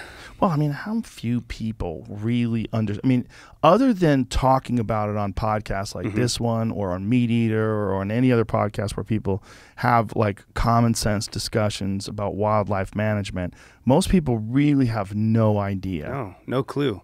Right. No clue at all. And it's not like they're going to go out of their way to get on the internet and start doing some research on it. It's just whatever they hear is what they know. Yeah. You know, and California is probably one of the worst places for that as far as that goes, man. It's tough. You know, people just, like you said, associate bears with the cute and cuddly. They have no idea that, I mean, I know now in LA they're starting to figure that out a little bit, because you're getting tons of coyotes even coming in and killing people's pets and even attacking people. You got mountain lions, you know, attacking people, running and bike riding and killing them, you know. And I think there's even more and more bears now starting to move in, especially around Pasadena, jumping in people's swimming pools and shit. It's crazy. But I mean, the population's only going to get bigger and bigger and bigger, you know, especially now. I know that when we could run dogs, when hunters could run dogs on killing bears, there was a quota that the state would put on amount of bear kills. Once that quota was hit through successful tags, they turned the season off. And every year we would hit that quota. We haven't hit that quota since they stopped the bear hunting, allowing dogs to be hunted, which has been years now. I've heard they get like half of it even. So it's like the population's just compounding. It's getting bigger and bigger and bigger. And it's going to continue that way too. Because the people that are making the votes are all city dwellers. I mean, the amount of people that live in the cities, whether it's the Bay Area or in Los Angeles, it's like, you know, most of the population of the state. But the crazy thing is, when you make that drive from Los Angeles up to San Francisco, you pass farmers. It's all rural. They all have Trump signs up. It's kind of weird, right? It's like, is this really California? Like, what is this? It's crazy. Yeah. And then when you get up into your area, like Sacramento, man, there's a lot of hunting and fishing going on up there. Yeah, people don't know. Sac North, it's almost like Sac North, it's almost like a different state, man. Yeah. It's crazy, but yeah, man, I don't know. I don't know if things are ever going to change for the state as far as that goes. I mean, if there's not better game management, like our deer herd, California's deer herd is struggling big time. Yeah. We can't kill mountain lions, obviously. That's another predator that's just compounding. It's just continuing to get No bigger and management bigger. at all. Nothing. Yeah. Nothing. Unless they kill pets and they get a depredation permit, and then all the wildlife nuts fucking Freak threaten out. these Yeah. people. And now they've even made some, like I said, I have a buddy that's a county trapper, and they've made it even harder now to take out problem animals. So like a mountain lion, say it comes in and kills a horse or whatever. Like it used to be, he killed my animal, I'll get a depredation permit. We either see it, we kill it, or we set a trap, catch it, kill it. Now it's like, I think there's like 3 strikes. Like it has to kill 3 times. It's like a felon. Yeah. It's fucking crazy, dude. My buddy's just like, this is absolutely insane. And it's not based, again, on sound wildlife management principles. No, it's We're emotion. wildlife biologists. It's people that don't understand what they're managing. It's like having nuclear waste managed by stand-up comedians. Yeah. You know what I mean? It's like, you don't know what the fuck Yeah. you're doing. Like, why are you doing this? Yeah. They really don't know what they're doing. And you know, in San Francisco, where they've killed a bunch of mountain lions that have killed people's pets and stuff, Yeah. one of the things they found when they do necropsies on them and they check out their guts, they find out what they've been eating. It's mostly dogs. Yeah. They're eating like 50% pets. Yeah. It's crazy. I mean, It's crazy, man. I don't know if we're ever going to do anything about it, though. That's the scary thing. Like, Bro, if a mountain lion ever killed Marshall, I would become the mountain lion punisher. I would fucking decide that I would dedicate my life to killing those cunts. oh, yeah. I've Dude, already I've had seen one dog get killed by a Really? mountain lion in Colorado. No way. Yeah. Oh, Yeah, back in 2008 or 2009, I guess it was. no way. Yeah. Just in your backyard? Yep. Oh, Yeah. dude. Bro, they're fucking nasty cunts. I've They're seen nasty. videos online of, like, I think they're like home cameras, like security cameras that catch it, you know? It's Killing a fucking dog. crazy, yeah. They kill a lot of dogs. I had, and this happens all the time, you know, I'd go and ask permission landowners, and, you know, usually it's these kind of, sometimes it's an older lady, and this one in particular was an older lady. She had 2 little, like, white fluffy dogs, and I asked if I could hunt on her property, and she told me no. And so I would just hunt the property next to her. I was just trying to expand the property that I could hunt. And so I'd be out there, and this probably was like months later. She comes up to me. I was out there scouting some deer. And she's like, you know, I'd really like it if you saw these coyotes and shot them.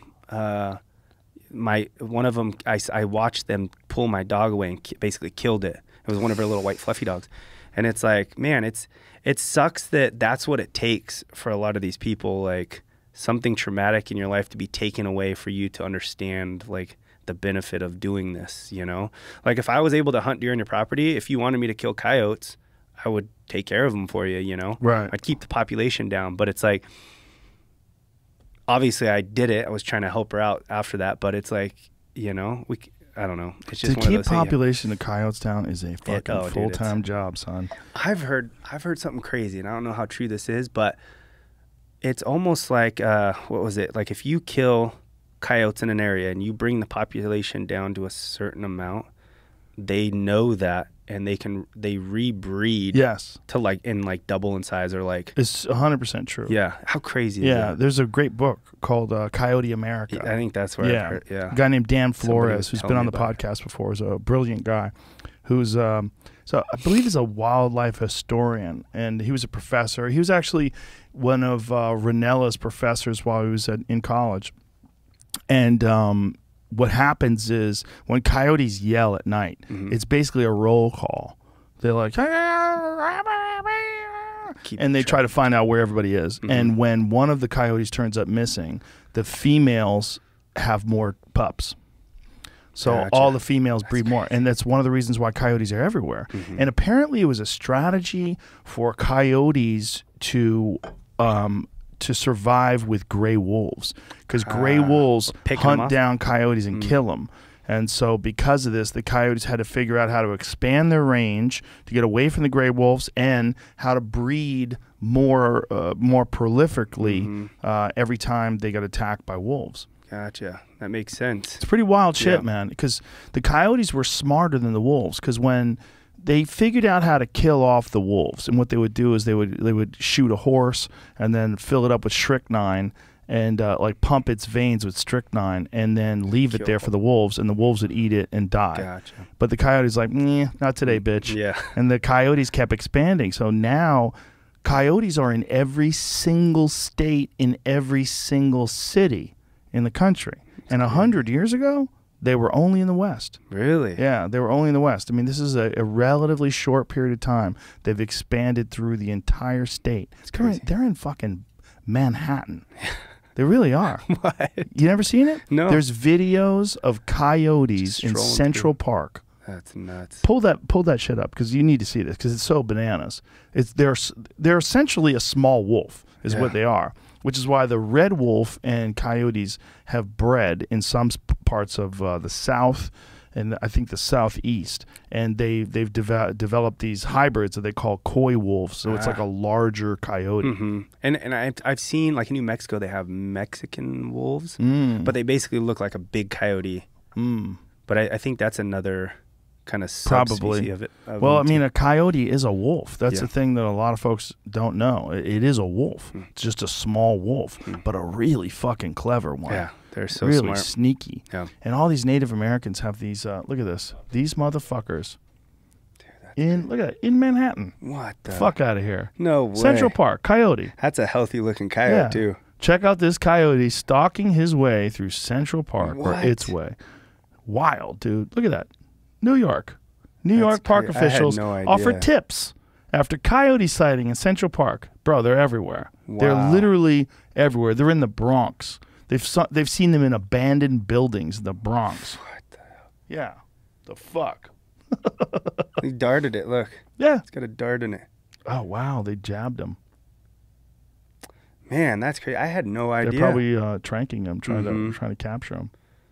Wild shit, dude. Yeah. Yeah, it's crazy. You know, and people that just don't understand hunting or population control, they get so pissed off. It's predators. It's a predator thing. Bears. I mean, you see these people, you know, I have buddies that go out and do these coyote derbies, basically, when in the area they'll bring a bunch of people in and everybody tries to kill as many coyotes as they can. And it's very extreme, I get that, but it's like in an area, you know, that's very highly populated with coyotes. It's something that can help control the population very quick, you know. And it's something that needs to be done. Yeah. If you want to keep your dogs alive and you know you want healthy populations of deer and a lot of other wildlife, like you can't have an overpopulation of anything. And the only thing that balances that out, other than nature itself, and the cycle of nature itself when it balances out, is a cycle of starvation and disease. Which it's not good. No, not good at all. Not For good. anything. For anything. Or anybody. Yeah, but that's how nature balances it out. The only other solution is wildlife management. And that's where wildlife biologists do an accurate assessment, a survey of the area. They find out what the populations are, and they figure out how many of each animal that they can pull from it. So people don't understand, like when you're talking about getting a tag from moose. Yeah. It's not easy. Nope. It's not like anybody could just go to Alaska and shoot a moose. No, it's fucking very difficult. Like some animals, like bighorn sheep, like, good luck getting a tag for them, right? Oh, yeah. I got lucky on one of those, too. You're a lucky dude. No, dude, just I mean, here's an example of, you were talking about the moose. I have a story of, you know, I got the rack, you know, all cleaned up and everything, and I'm driving it home from my taxidermist, and this Prius rolls up, and I'm not making that up because it really was a Prius, and they roll up, and it's this big old fat chick. She's got like different colors in her hair, and I'm guessing it's her husband or boyfriend driving, and I'm just minding my business in the slow lane, just wanting to get home. You know, I don't want nothing. I want, you know, obviously if I could have enclosed the whole thing, I would have, just because I know it pisses people off in California. Right. And I'm driving, and this lady comes rolling up next to me, flipping me the bird, and she's cussing and yelling, and they whiz past me, and I'm just like, jeez. And so we start coming up on traffic, basically to where I'm trying to slow down because I don't want to get into it with this chick. I know what she's trying to do. And then all of a sudden they slow down too. And I see her window start rolling down. She's got a big gulp that's like fucking giant, you know? And I'm like, here we go. And she slows down high, you know, enough to get right next to me, tosses it, and just hits my windshield. Really? Just throws her big gulp on my truck, and then they speed off. I'm just like, you bitch. Yeah. But it's like, you know, you don't know anything about that, you know, like you just said, like that. Those Do you think that fatso only eats vegetables? Yeah, not a chance. I don't eat hot dogs. Yeah, she probably just. They're from a hot dog factory. Dude, it's insane when I get comments like that. Why don't you just go to the store and buy your meat like everybody else and stop killing these animals? And it's like, morons. Is that real? Yeah. Like, do you so really dumb. really believe that? Like, you really truly believe that? And it's like, It is the dumbest fucking argument of all time. Yeah. And you know who have that argument more is people that live in other countries that don't hunt at all. Yes, that's where I notice a lot of it comes from. Weird, man. Where they just don't have any history of hunting. They just think you're a cruel person. Meanwhile, they're eating beef every day. Oh yeah, strange, man. No, it's crazy, man. And I try to inform. I mean, if they're willing to listen, a lot of the times they're not. You know, they just like they don't care what the hell you say. It doesn't matter if it makes sense or not. They're just like, fuck you. But if they're willing to learn, I'll sit there and try to inform someone. But dude, it's crazy the ignorance and just stupidity like that some people have and will not listen to anything you try to say to them. Not only that, they are never going to get an animal who lives a better life than like a wild deer that you hunt. If you're eating meat and you're eating meat even from like the best ranch, you're not eating anything wild. No. I mean, there's nothing wrong with ranchers. I'm not opposed to ranching, but if you're eating a wild elk that you hunted and killed yourself. There's no better meat on planet Earth. I agree, man. And no better for you and no more ethical because there's not a single one of them that dies of old age. It's never going to happen. I agree. No, and it's not like they're not regulated. Like they know what the fuck they're doing. Yeah. You know, like that's the thing. Like I think these people just assume that we're going. I envision it like us in a back of a truck with an automatic weapon, drinking some beers, you know, blasting some loud music and just mowing everything down. Like I think that's what they don't think. Let them see Texas pig hunting. Man. I know. These fucking helicopters out here. It's wild. Oh, it's crazy. But Texas is just, I mean, obviously the pig population is bananas, insane. And it's like, there's not a lot of other options. You can try and poison them, but you're going to poison everything else in the ecosystem. Right. You can try and trap them, but pigs aren't stupid. No. You might catch one or two, but the other ones see it happen, and then after a while, they're like, fuck you, I'm not going in that trap. And it's like, so what else do you do, you know? And well, the thing is, the people that are upset about it are not the ranchers that are losing literally millions of dollars in crops every year. Those people, they're fucking furious about these pigs. Oh, yeah. But it's such a weird animal. It's like an invasive species. And they breed all year round. It's crazy. Like I came to Texas years ago and we did a pig hunt and it was we were spot and stuck right before evening. We killed a pig.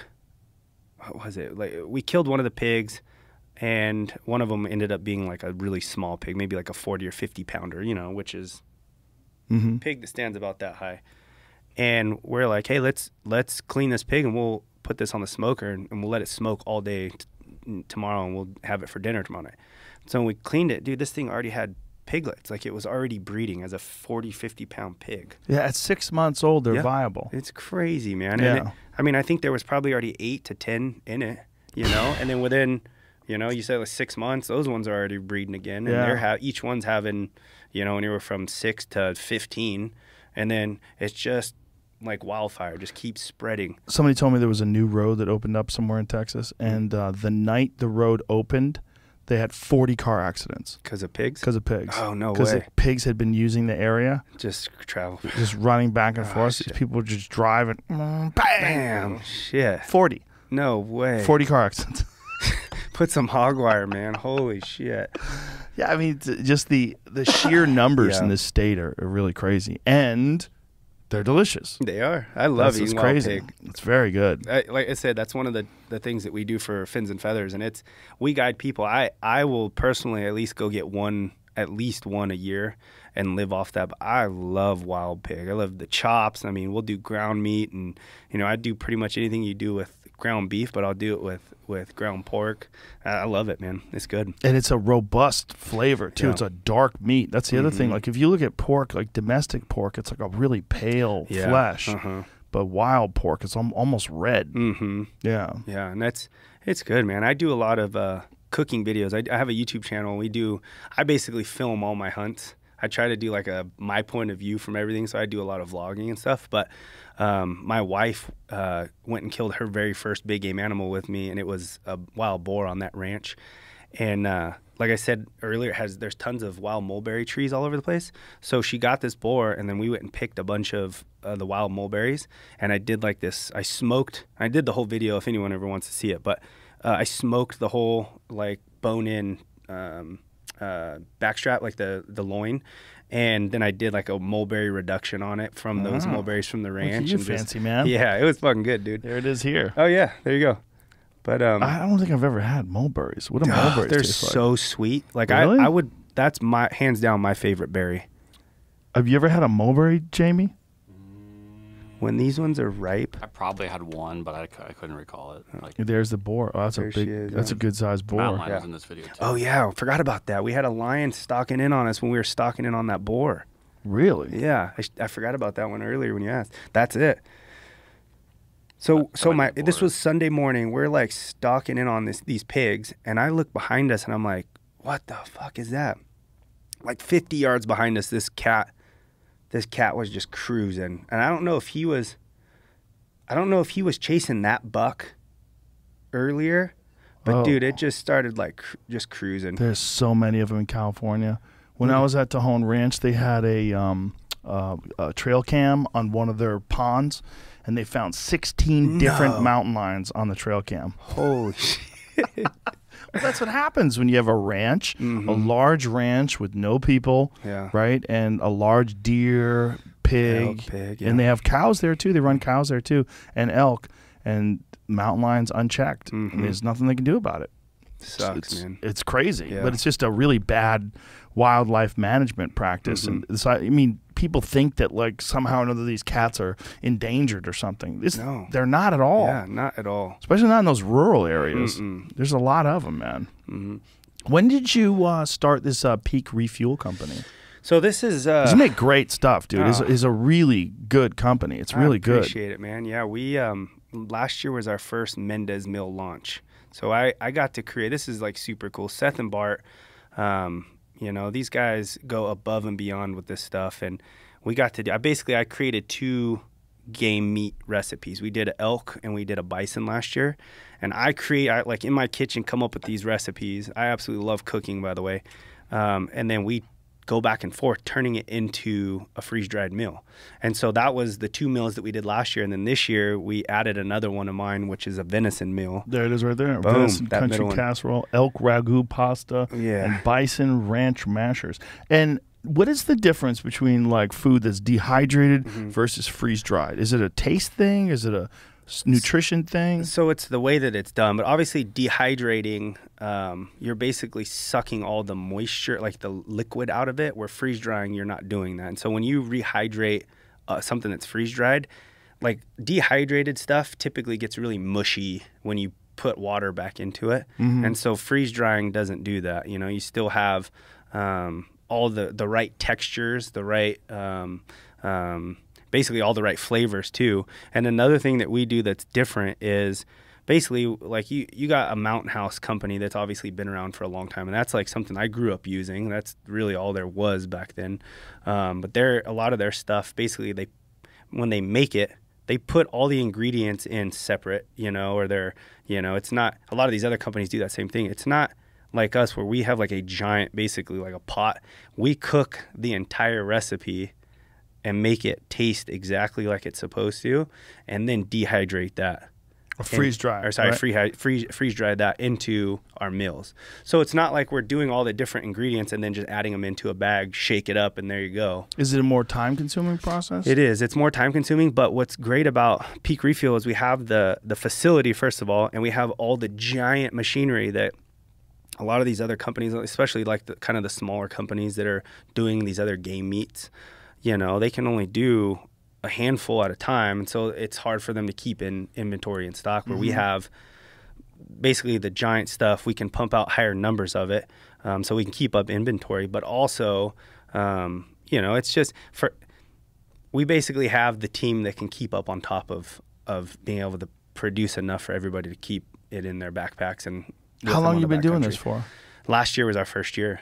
Yeah. So was your first year or the company's first? Was Peak Refuel? Peak's been around. So I'm not an actual owner of the company. You just work with them. I work with them. So this is a company that I teamed up with last year. And here, it's kind of a cool story. So they haven't been around long. I think they've been around, I want to say 4 years now. I was one of their very first customers ever. Without knowing that, obviously. But I drew a tag here in Northern California, or in Northern California. So I was going to do a backcountry hunt with a buddy of mine, and he had heard about this company because obviously, like I said, the Mountain House stuff, that's all we've ever used. But dude, that stuff fucks my stomach up. Like, it's great if you like to fart. Yeah, dude, it's the worst. And so I'm like, I don't want to be living Alfredo, man. Good luck. Anything downwind of you, oh yeah, you're gonna start a stampede. Yeah. It's horrible. Rough. It's so bad. And even after the hunt for like a week, I don't shit right. Like, it's just bad. And so I'm like, dude, I don't really want to live off this stuff. Like, I'm going to look into just making my own stuff. And he's like, dude, check out Peak Refuel. He's like, this stuff, it's all real ingredients. They do it right. It's not like a ton of like preservatives. It's not like all this nasty shit. So I went on the website and ended up buying a bunch of their stuff for that hunt. And it's funny because Seth and Bart said that was like in the beginning of them, where they would just sit there like basically waiting for orders to come through. And Seth, who's the owner, is like a big UFC fan, and he's sitting there and it's like bling, an order comes through and he's like, holy shit, Chad Mendes just ordered some of our meals, and like freaked out, you know. And so he ended up writing a handwritten letter on and sending it with my stuff, and that's kind of how we ended up like knowing each other and figuring each other out. And dude, it was cool. We contacted each other and became like super good buds right off the bat. Like, they're just great people, man. They're based out of Utah, hard workers. They're, you know, they have like amazing families. It's just been something that I feel honored to be a part of. And, you know, for me to be able to basically create my own recipes and pump them out there to for people to try, and their game meats, you know, it's kind of something that's unique. You're not really seeing that very often. It's just been cool, man. It's been cool to be a part of. That's awesome. And how many different varieties do they have? They have a lot of different stuff that you can... Yeah, the peak lineup it's a bunch of different meals, and then I just have my 3 as of right now. So do they have snacks too, or just... They do, and we're actually working on some stuff for next year for some Mendes snacks and stuff. I have some cool ideas. They just came out with the sweets. Brownie bites, cookie bites. Yeah, when, you know, for people that don't know, when folks go hunting or camping or any of that stuff where you're trying to pack as lightly as possible, it saves you so much weight to buy freeze-dried things like that and keep them in your pack. And, you know, you could genuinely keep a whole week's worth of food in your bag, and you know, if you have a large backpack, and that's what we did. Like, I did a doll sheep hunt in Alaska last year, and we were there for 10 days living out of our backpack, and that's, you know, I lived off all my Peak stuff. And basically, you know, you can just fold them up. You have your day's ration, like here's Monday, Tuesday, Wednesday, Thursday, or whatever it is. And you know, it's nice to know you can bust your ass all day on all these hikes. You're just kind of snacking, and then you have your peak meal at the end of the day, which is like your 1,000-calorie kick in the pants. Like, that's where all your energy is going to come from for recovery from today, and, you know, my energy for working, hiking, and traveling tomorrow. So, man, it's nice having that stuff for sure, because they weigh just a couple ounces each bag. Yeah, so it's incredible, right? When you think about the amount of calories from just a couple ounces. And you add water to it? Just very minimal water. Most of them are like a cup to a cup and a half of water, which is nice because a lot of the other meals, like, it requires a lot more, which in the backcountry, water is sacred, man. There's some spots you get into where there isn't any water, so you really have to ration what you have. And so, you know, only needing a cup of water to rehydrate an entire dinner, or basically it's your full day's meal, is pretty special. So yeah, we have a jet boil, You know, it's a little contraption that basically boils that water real quick within like a minute or two, and you just pour it in there, mix it up, seal it up, and set for like 10-15 minutes and mix it, and it's amazing food right there. Super easy, convenient, ready to go. How many of your hunts are you doing rifle versus bow? Oh man, I mean it really varies year to year. I'd say probably 50-50. Some years more archery, some years more rifle. This year, it's probably going to be, it'll probably be close to 50-50, which sucks. It doesn't suck, but this fight now in October, basically all my fall hunts are wiped out. I got to buckle down, and I had to cancel quite a few hunts. That's got to be a kind of a weird, bittersweet thing for you, right? Mm-hmm. It is, man, because, I mean, hunting has been... It's been my true passion and my love for so long. Like since I was a little kid, my dad got me into it, and you know, every September I'm out chasing bull elk with a bow, and this is going to be the first year in a long time where I'm sitting back just watching all my buddies get out there and do it, and not being able to do it. But me and Dillashaw actually have a hunt in October, like right after my fight. Fingers crossed, nothing breaks hand-wise, but we're going to go to Colorado, and we have a mule deer elk hunt. Oh, nice, right nice. after, so that'll be mule deer in the rut. Yep. Second season, which I think this year Colorado, the whole season shifted. Mm-hmm. So I think it goes right there at the end of October and in that first week in November. So that's that nice. Should be if they're not in full rut, which they probably won't be in full rut, but they'll be acting ready. Is Colorado doing things differently as far as like over-the-counter tags? I had heard that they're changing some of their over-the-counter archery tags, and I haven't heard, but I mean, stuff changes in every state every damn year. I feel like, you know. But what did you hear? Making it more difficult to get tags. That they're going to have draws instead of just plain over-the-counter. Yeah, I think a lot of areas they probably would do that. Which, you know, it's one of those things. It's like it helps in a lot of ways, but it also sucks in a lot of ways. I think the pandemic really opened up a lot of people's eyes to the possibility that there might come a time where you don't have any food at all. And like, how do you get food if you don't know how to hunt? And a lot of people are like, you know what? I should probably learn how to hunt. So obviously gun sales went through the roof. Oh, yeah. But a lot of people also took up archery and started, you know, bow hunting for the first time. I think a lot of guys like you and Cam and Dudley, you know, you've really shown such a positive light on archery hunting and hunting in general. I mean, so another business is Finz and Featherz. That's the hunting and fishing. I basically guide people. And which is pretty badass because you can literally go on a hunt with you. Yeah, it's so much fun, man. It's been awesome being able to like share that passion and just teach people. But what I was gonna say is what you just said is last year with COVID, that was our best year we've ever had with Finz and Featherz. We had more people interested in hunting and going hunting and fishing last year than we ever have. And did you test them at all? No. You just said, fuck it. Fuck it, man. Let's go. Yeah, let's do it. Wow. But yeah, it was awesome, man. We had a ton of people that had never hunted before. And they're like, look, we watch Meat Eater all the time, or Nella. We've been seeing Joe do a lot of this stuff. I watch Cam.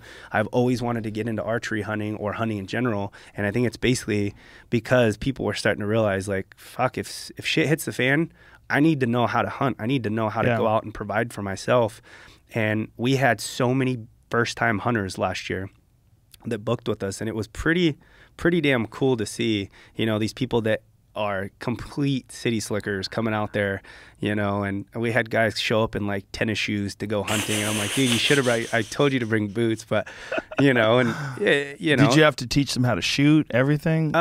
Take them to a range? How did you do it? I guided them a bit beforehand, told them what they needed to do. Get out there, sight your gun in at 100, make sure you're comfortable shooting out probably 200 or 300, you know, and then when they show up, we take them out. I make sure that everything's dialed, make sure you know, they're doing what they need to do. But they've all taken their hunter safety course, so they've gone through that. But then basically just, you know, hold their hand throughout the whole hunt, you know, and kind of basically just guide them, you know, leading the way. Like, here's an example. It was a pretty cool example. We had a young kid that booked with us last year on our cow elk hunt up in Oregon, and he was a huge fan of Ranella's and loved, you know, the Meat Eater podcast and the show. And he wanted, it was a cow elk hunt. He wanted the entire, like, kept all the organs, but you know, it was his first time going out hunting, and first morning I get him on 2 cows, you know, 150 yards, just standing there across the canyon broadside. And I get him on the shooting sticks, and he's, you know, never, ever been in this situation in his life. And I look over, and he's just like, shaking like a leaf. Dude, like not even close. Like he didn't shoot, obviously. It was just like we sat there for like 5 minutes, and they're staring at us, and he's like, just heart beating out of his chest. And, you know, and I forgot, I guess at that point, I kind of forgot what that feeling feels like. I still get excited on hunts, but I haven't been that excited on anything since probably I was a kid, you know? And I'm just like thinking back, like, God, I kind of miss that. Had that he ever excitement. done anything that made him real nervous before, like that? I didn't ask that, but it seemed like probably not. Like he was a pretty, you know, pretty fragile looking kid, you know, just a young guy. But that's a big thing to do for your first really nerve-wracking experience, to pull the trigger and end the life of an animal and then hunt it and eat it. 100%. Yeah, and I mean, even when he killed, it was a very emotional thing. He was, you know, he ended up getting one a couple days later, but yeah, it was a pretty emotional thing for him, and, you know, very appreciative. How did you get him to calm down for the hunt a couple days later? Man, we had so many missed opportunities. I'm sure. Dude, I got him a whole, this was probably opportunity number 3 or 4. We pop up over this rise, and there's about 40 head of elk about 20 yards from us. No joke. I could have thrown a rock and hit one. And I'm like, dude, there's no time for shooting sticks. Pick that cow that's all the way to the right, just pull up and shoot. And they're just standing there staring at us, like getting ready to bolt, but 20 yards. And so he pulls up over the rise and shoots and misses. And they run out about, you know, 20 yards, and they're basically trying to jump this barbed wire fence to get down into the draw. And when there's that many head of elk, it becomes like a traffic jam, you know? It's like they're all having to take their turn to get over. So there's a couple in the back still just standing there, and I'm like, dude, pick one of those, shoot. So he doesn't even jack a bullet in there. I have to like reload the gun because he's just like pulls up again, shoots, misses. Oh no. I jack another one in. It's his last round in the gun, and shoots and misses. We empty the gun, he misses, doesn't get an elk on that one, and that whole herd runs down and disappears. And so, you know, I just had to talk to him, you know, like, hey, man, this is part of hunting, especially because it's your first time. Like, I've been there. Like, don't worry about it. And he's getting bummed, you know, because, you know, you only get so many opportunities on a hunt. And I want him to go home with something, but we're kind of getting down towards, I think he ended up killing on the last day. So we're getting down to the wire here. And finally we found one that was bedded up, and we like came in and just sat on it for like an hour before it finally got up, and it fed out into a clearing, and he was sitting, and I put the tripod up, and he got a very, very steady shot and made a perfect shot and dropped it. Oh, well, so that's a very big change for him, right? A big confidence booster, I'm sure. Yeah. Once he's done it and experienced it and knows what it's like. It's so hard for people, man. It's so hard. It is, man. It's a difficult thing. It's like, the fact that you're taking a life of something is hard in itself. And then if you've never been like an athlete or somebody that's been put in that moment of truth situation to where you have nerves and you have to figure out with your mind going into that red zone, like calm the fuck down, you know, what it takes for you to get out of that red zone and get into that calm state. Right. If you don't know how to do that, you're just like, what do I do? What is this? You know? Yeah, it's complete chaos. And so, you know, it's cool being able to, for me, to like kind of teach a lot of these people that have never done it before, and just kind of, you know, get them through that situation, and then gain that confidence, have them gain that confidence after the fact. And then not only that, now you have all kinds of amazing meat to feed your friends, your family, and live off for the rest of the year. Like, how cool is that? Have you had guys do it for their first time and then come back again and become more seasoned? He's one of them. He's coming back. He booked, we have a moose hunt up in Newfoundland this year. Oh, wow. And he's going to go do that with us. That's supposed to be a great place to hunt moose. Yeah. Johnny Cash hunted moose up there. Really? I didn't even know that. There's a cool picture of Johnny Cash from like, I want to say it was like early 60s. Yeah. Like dressed like normal. No way. Like wearing like farmer clothes with a flannel. Wood. Yeah. Oh, there it is. Look at that fucking... Dude, look at that is awesome. Radio he's got. He's got his collar popped. Yeah, he does. He's got his collar popped. He's got a jean jacket on, it looks like. Dude, hunting that is moose in fun. Newfoundland. I'm gonna have to do that. Yeah. I need to Apparently, go get it's that a gene. very moose-rich environment, Yeah. right? Is that the story about up there? Mm-hmm. Now, how hard is it going to be to get up there? So the situation right now is if everybody's vaccinated. So luckily, we only have 4 clients. 3 of the guys are from Canada. Okay. So they're good, and they're all vaccinated anyways. And then this guy was vaccinated. So basically just to go do the hunt. Wow. Some dedication right there. Yeah, and what about you? Do you have to fly in, and do you have to quarantine or test or anything like that? I'm actually not going on that one. So that one is basically we're working on, I think, Scotty Lago. I don't know if you know who that is. He's a pro snowboarder. Oh, okay. He's going to be our guy on that one to go out there and hang with everyone and hunt.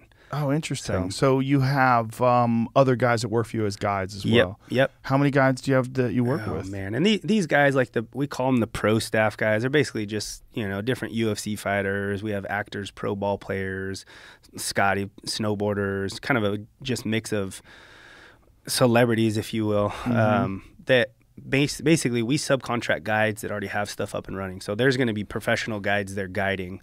And then we just send our group and our pro staff guy to go out there and hunt with them, and they hang out, shoot the shit around camp.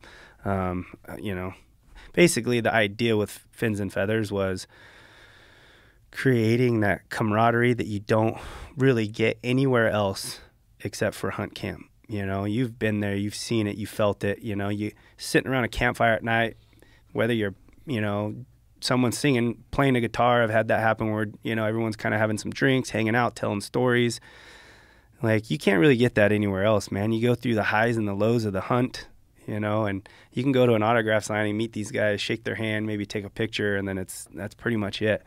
Is it a weird thing, though, when you go take a guy out of the woods that you don't know? You don't know who's going to fall apart. You don't know who's going to be in shape. You don't know who can't handle pressure. Yeah, and that happens, As far as having somebody not be a cool dude, we've had, thank God, we launched this back in 2015. We haven't had anybody really weird. That was always my concern. Some wake up in the middle of the night. Some fucking crazy person. Yeah, that you're everyone's been with. cool that way, but yeah. But yeah, we've had guys fall apart on hunts. There's been pig hunts where we have guys that are, a little bit overweight or a lot of bit overweight, and it's tough for them to get to certain places. And we see animals and they're like, I'm sorry, dude, I can't do that, and I think it's a good thing for these guys though, because it's a slap in the face. It's like, that really shows you, in that moment, fuck, I got to change my life. You know, there's things I need to do different because this is ridiculous. I'm not going to go be a successful hunter and fill my freezer because I can't physically get to the damn thing, So I think he ended up getting one later, but he even said after, he's like, man, this is definitely eye-opening for me. So I had to change some stuff. So that's pretty cool. Yeah, I've talked to guys who took a hunter out, guides who took a hunter out 1 year, and then the guy was just absolutely exhausted. Then the guy comes back next year 40 pounds lighter and realizes that's pretty cool, how to man. make some changes. Yeah. That's one of the reasons I wanted to do Finz and Featherz. It was something that I decided, how could I make some money doing something I absolutely love in the outdoor industry after I'm done fighting? And so that was kind of the main thing. But then also, how do I share this passion with so many different people, or teach this to people that have never had it in their life? I have tons of buddies that their dads never hunted. There's nobody in their life that even would introduce them to it, but they're excited to learn, and there's a ton of clients that come in that are in that same situation. Dude, I've never hunted. I've never fished. No one in my family ever did it. I didn't know how to do it. How do I get into it? And so I show them how to go through their hunter safety course. And then, then they come out and hunt with us, and I teach them okay, this is what stalking is. And we break it down. And, after the harvest, this is how we field dress them and, get the meat all prepared and take it home. And then what's super cool is that I get pictures all the time from these guys, like of recipes they've created with those animals. And, you know, it's them and their families and everyone just super happy, man. It's like so heartwarming for me to be a part of that type of journey for someone that had thought that they could never get into it, you know? It's just fucking cool. That's very cool. That's very cool. Yeah, it's an immensely satisfying thing when you can go out and get your own food, and then when you're eating that, you're never going to forget the experience you had, like the difficult times you had, you know, hunting, stalking, just the physical fitness aspect of it. I mean, that's the thing that a lot of people just don't know how much cardio it takes to do a mountain hunt. Like, you have to be in some serious shape. I remember the first time I went with Ranella, we went to Montana, and we were in the Missouri Breaks, you know, and we were, you know, going through these hills and mountain ranges. And I remember at the end of the day, you know, we had hiked for like fucking 8 hours. Was that the mule deer hunt? Yeah. Yeah. And I remember like thinking like, holy shit, like this is, I'm like, I'm glad I work out. Like, this is crazy. If you're a person who doesn't ever work out at all, like how hard is this? It's hard, man. It's difficult. And then, you know, even on these elk hunts, like I'd say elk is probably one of the harder for sure, especially if it's a pack-in type hunt. You know, because it's a big animal. You harvest that thing, like you said, 15 miles back in there. It's a lot of fucking work getting that meat out, you know? And, you know, I think that's probably the pinnacle of it. But, yeah, mule deer hunting, you're in those types of situations you've never been in before, hiking those big-ass mountains. Dude, it's crazy. That Doll sheep hunt we did last year, I'd say that's probably the hardest hunt I've ever done. We did just over 90 miles in 10 days of hiking. Oh, God. We went up and over like four or five different mountain ranges. I remember the first day we hiked to the one, and we're glassing, and a fucking Doll sheep's bright white. So you can see it on that dark open hillside like 20 miles away, you know? Right. And it's like, oh, there's definitely sheep over there. We're going to have to get a closer look, though. So you see like 1, 2, 3, 4 mountain ranges. And our guide's like, you see that fourth range? Yeah, we're going to go up and over that by the end of this. And me and my buddies all look at each other like, the fuck we are? I'm not doing that shit. Like, can we get a helicopter or something, you know? But, you know, you break it up. You're doing 8 to 15 miles a day, depending, you know? And it's just, I mean, I remember there was days where the climb was so long. You're climbing, and it's one of those, like, step, kick your toe in, step up.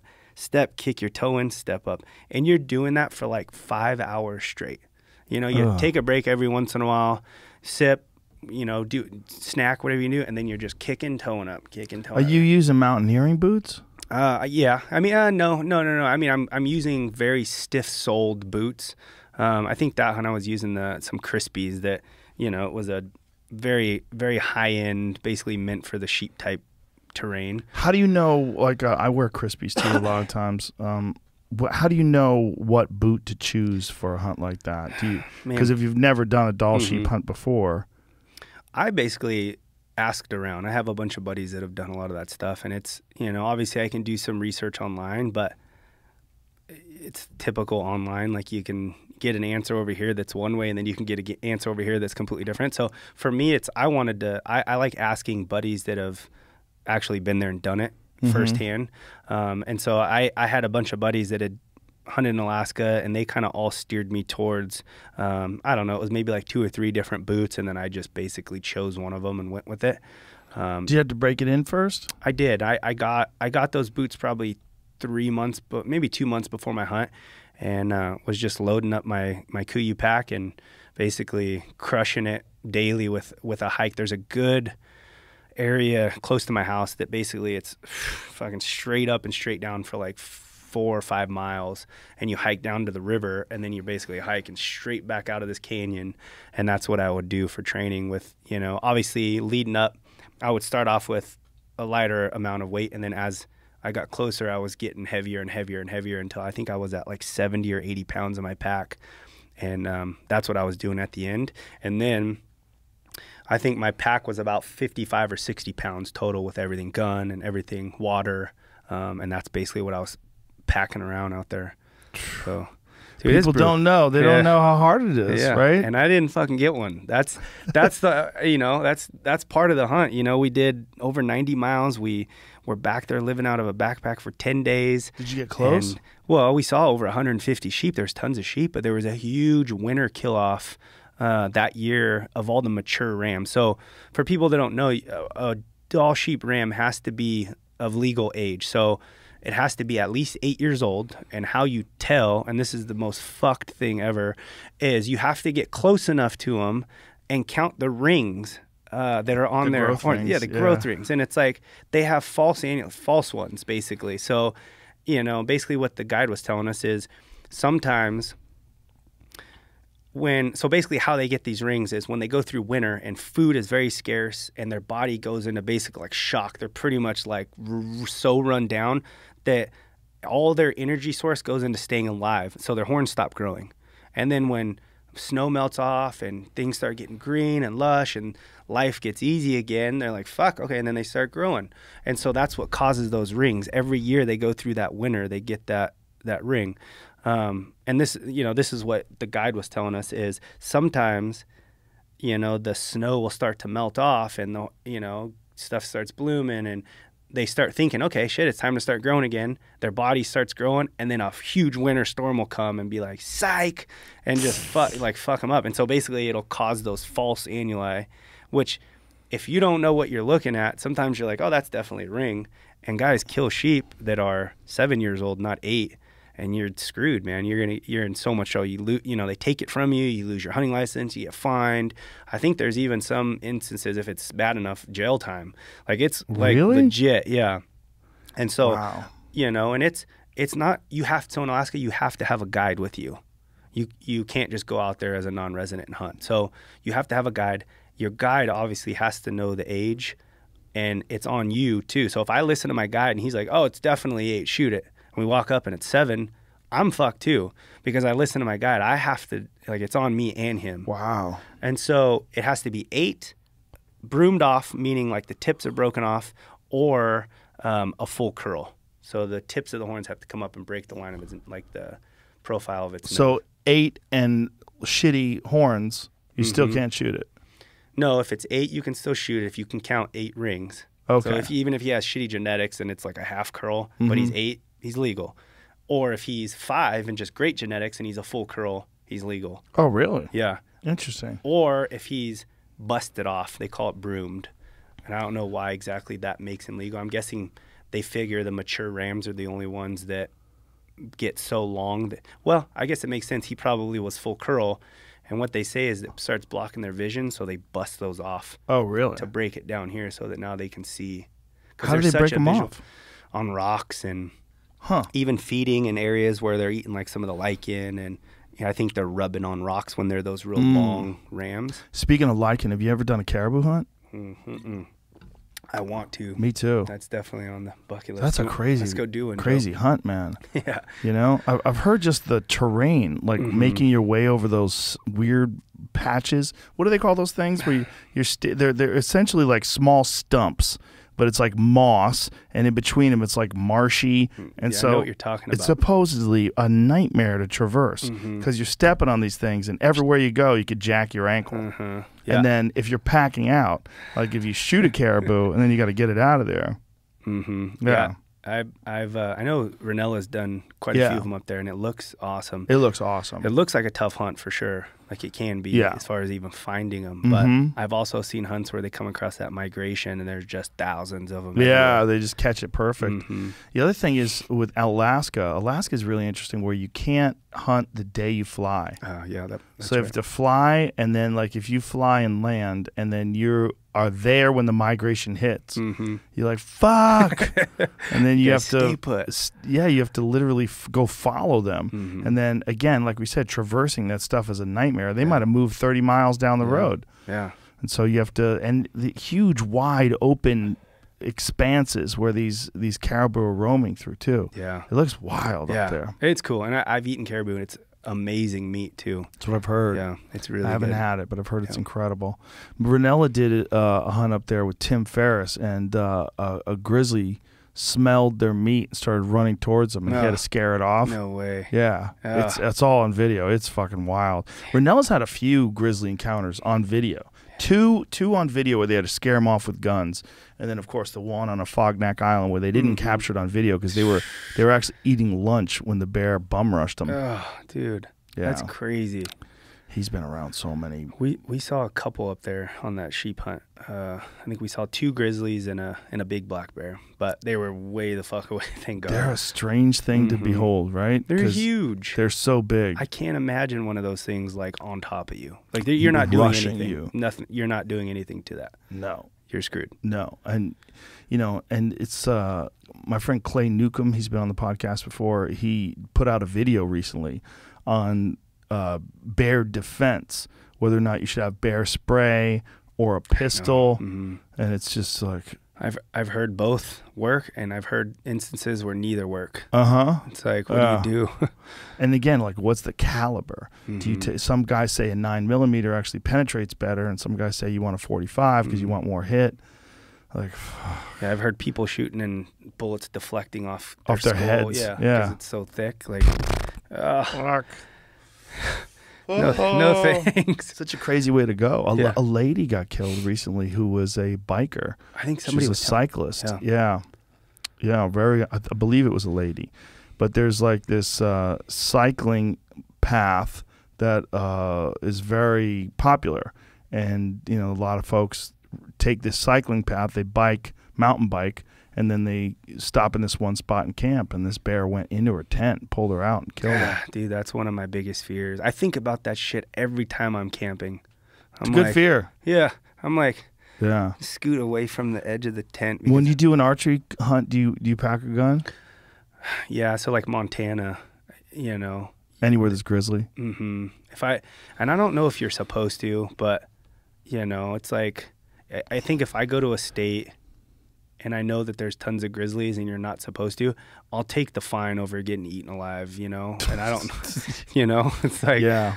What caliber do you bring?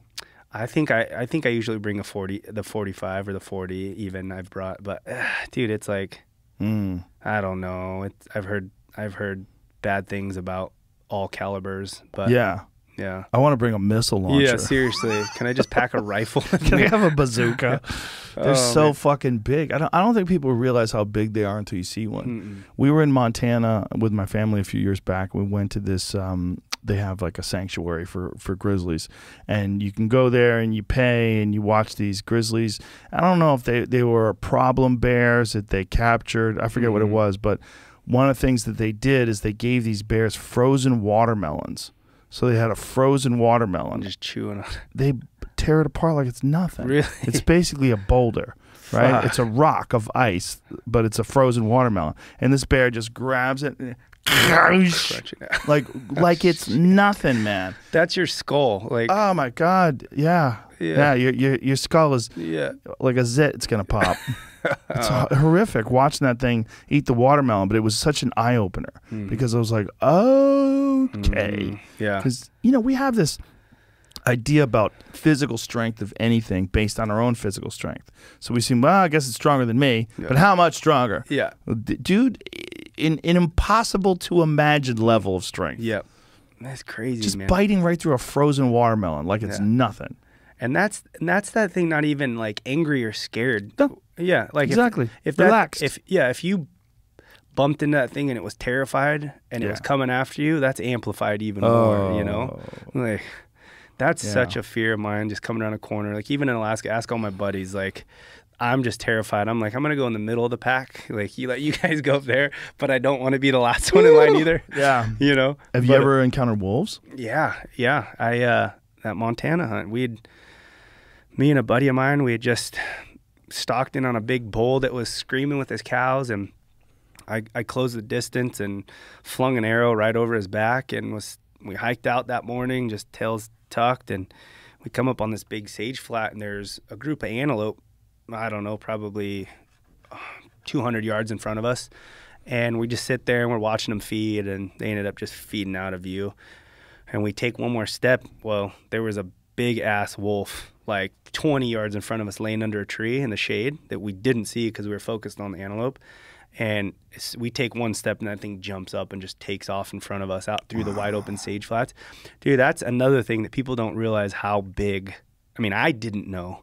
Like, seeing one of those things in person, you're like, holy shit, that thing is huge. How big do you think it was? I mean, I would guess that thing probably 180 pounds at least. Really? Oh, it looked huge. Like, bigger than any dog I've ever seen. Wow. It was giant.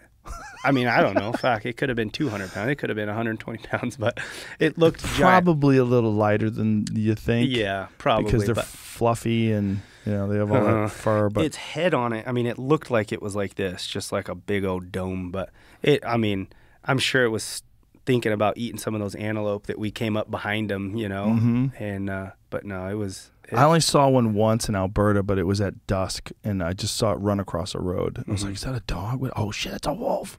It was a little too big to be a coyote. I think. I mean, it might have been a coyote, but I'm pretty sure it was a wolf.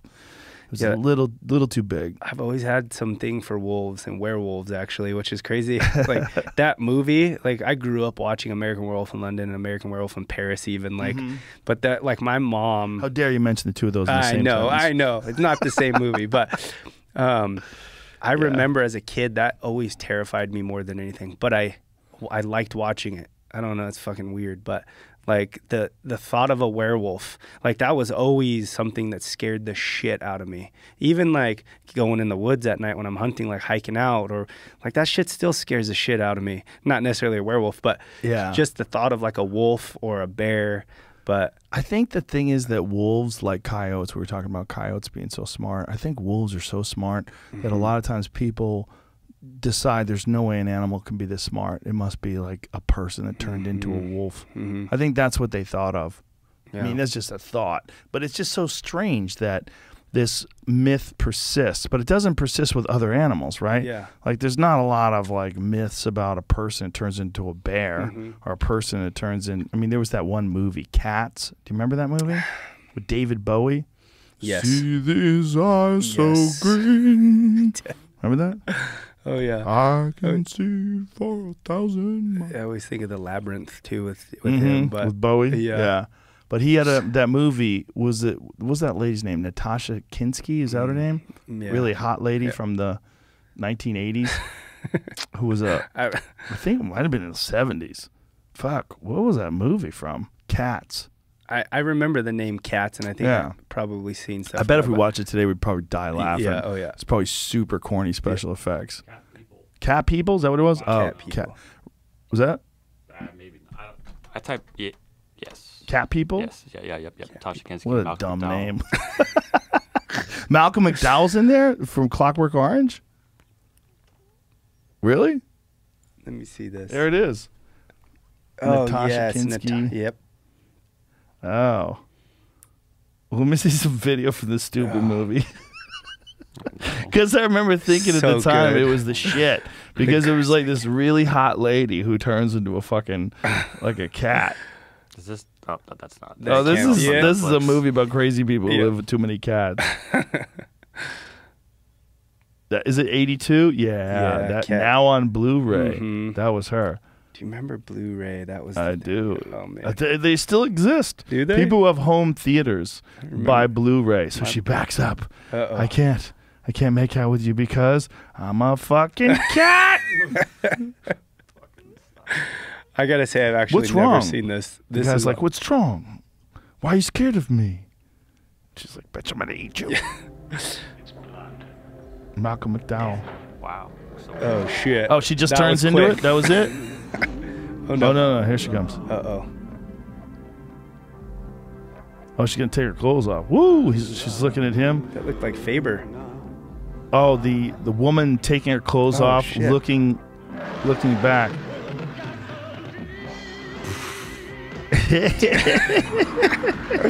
"1982 was so corny. Oh, dude. Oh, look, the guy breaks through. Oh, and she's a cat. Oh, boy, this is so dumb. Oh my god. So wait, is he one too? I guess he's a cat too. I don't remember. Yikes. they're gonna breed. I like want to cats? see the transformation. They might have skipped it. Oh, there has to be a trend. Maybe there's no transformation. That might have been too bad. They just skipped it. I feel like all these movies back then were kind of the same. Like, do you remember Silver Bullet? That was another. Yes, Stephen one. King. Yeah, They wouldn't Silver have- Bullet. yeah. We had obviously American Werewolf in London. It wouldn't be in the trailer. Let me find it. I guess so. Real quick, hold on. They might not have had a scene. It might have been.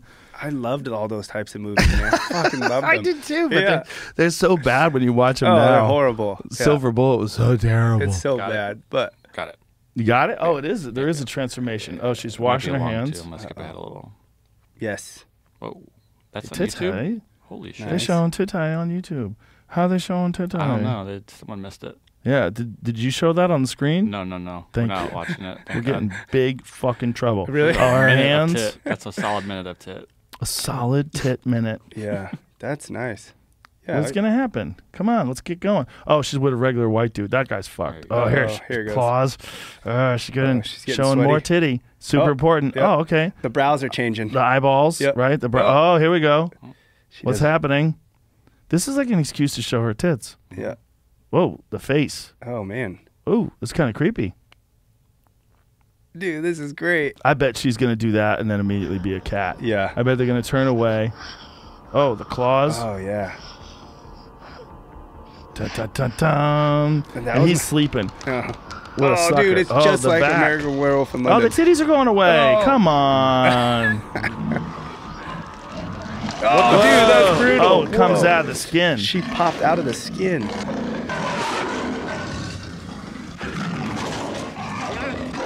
Get off Oh, me. it's wrestling with him? Get off me.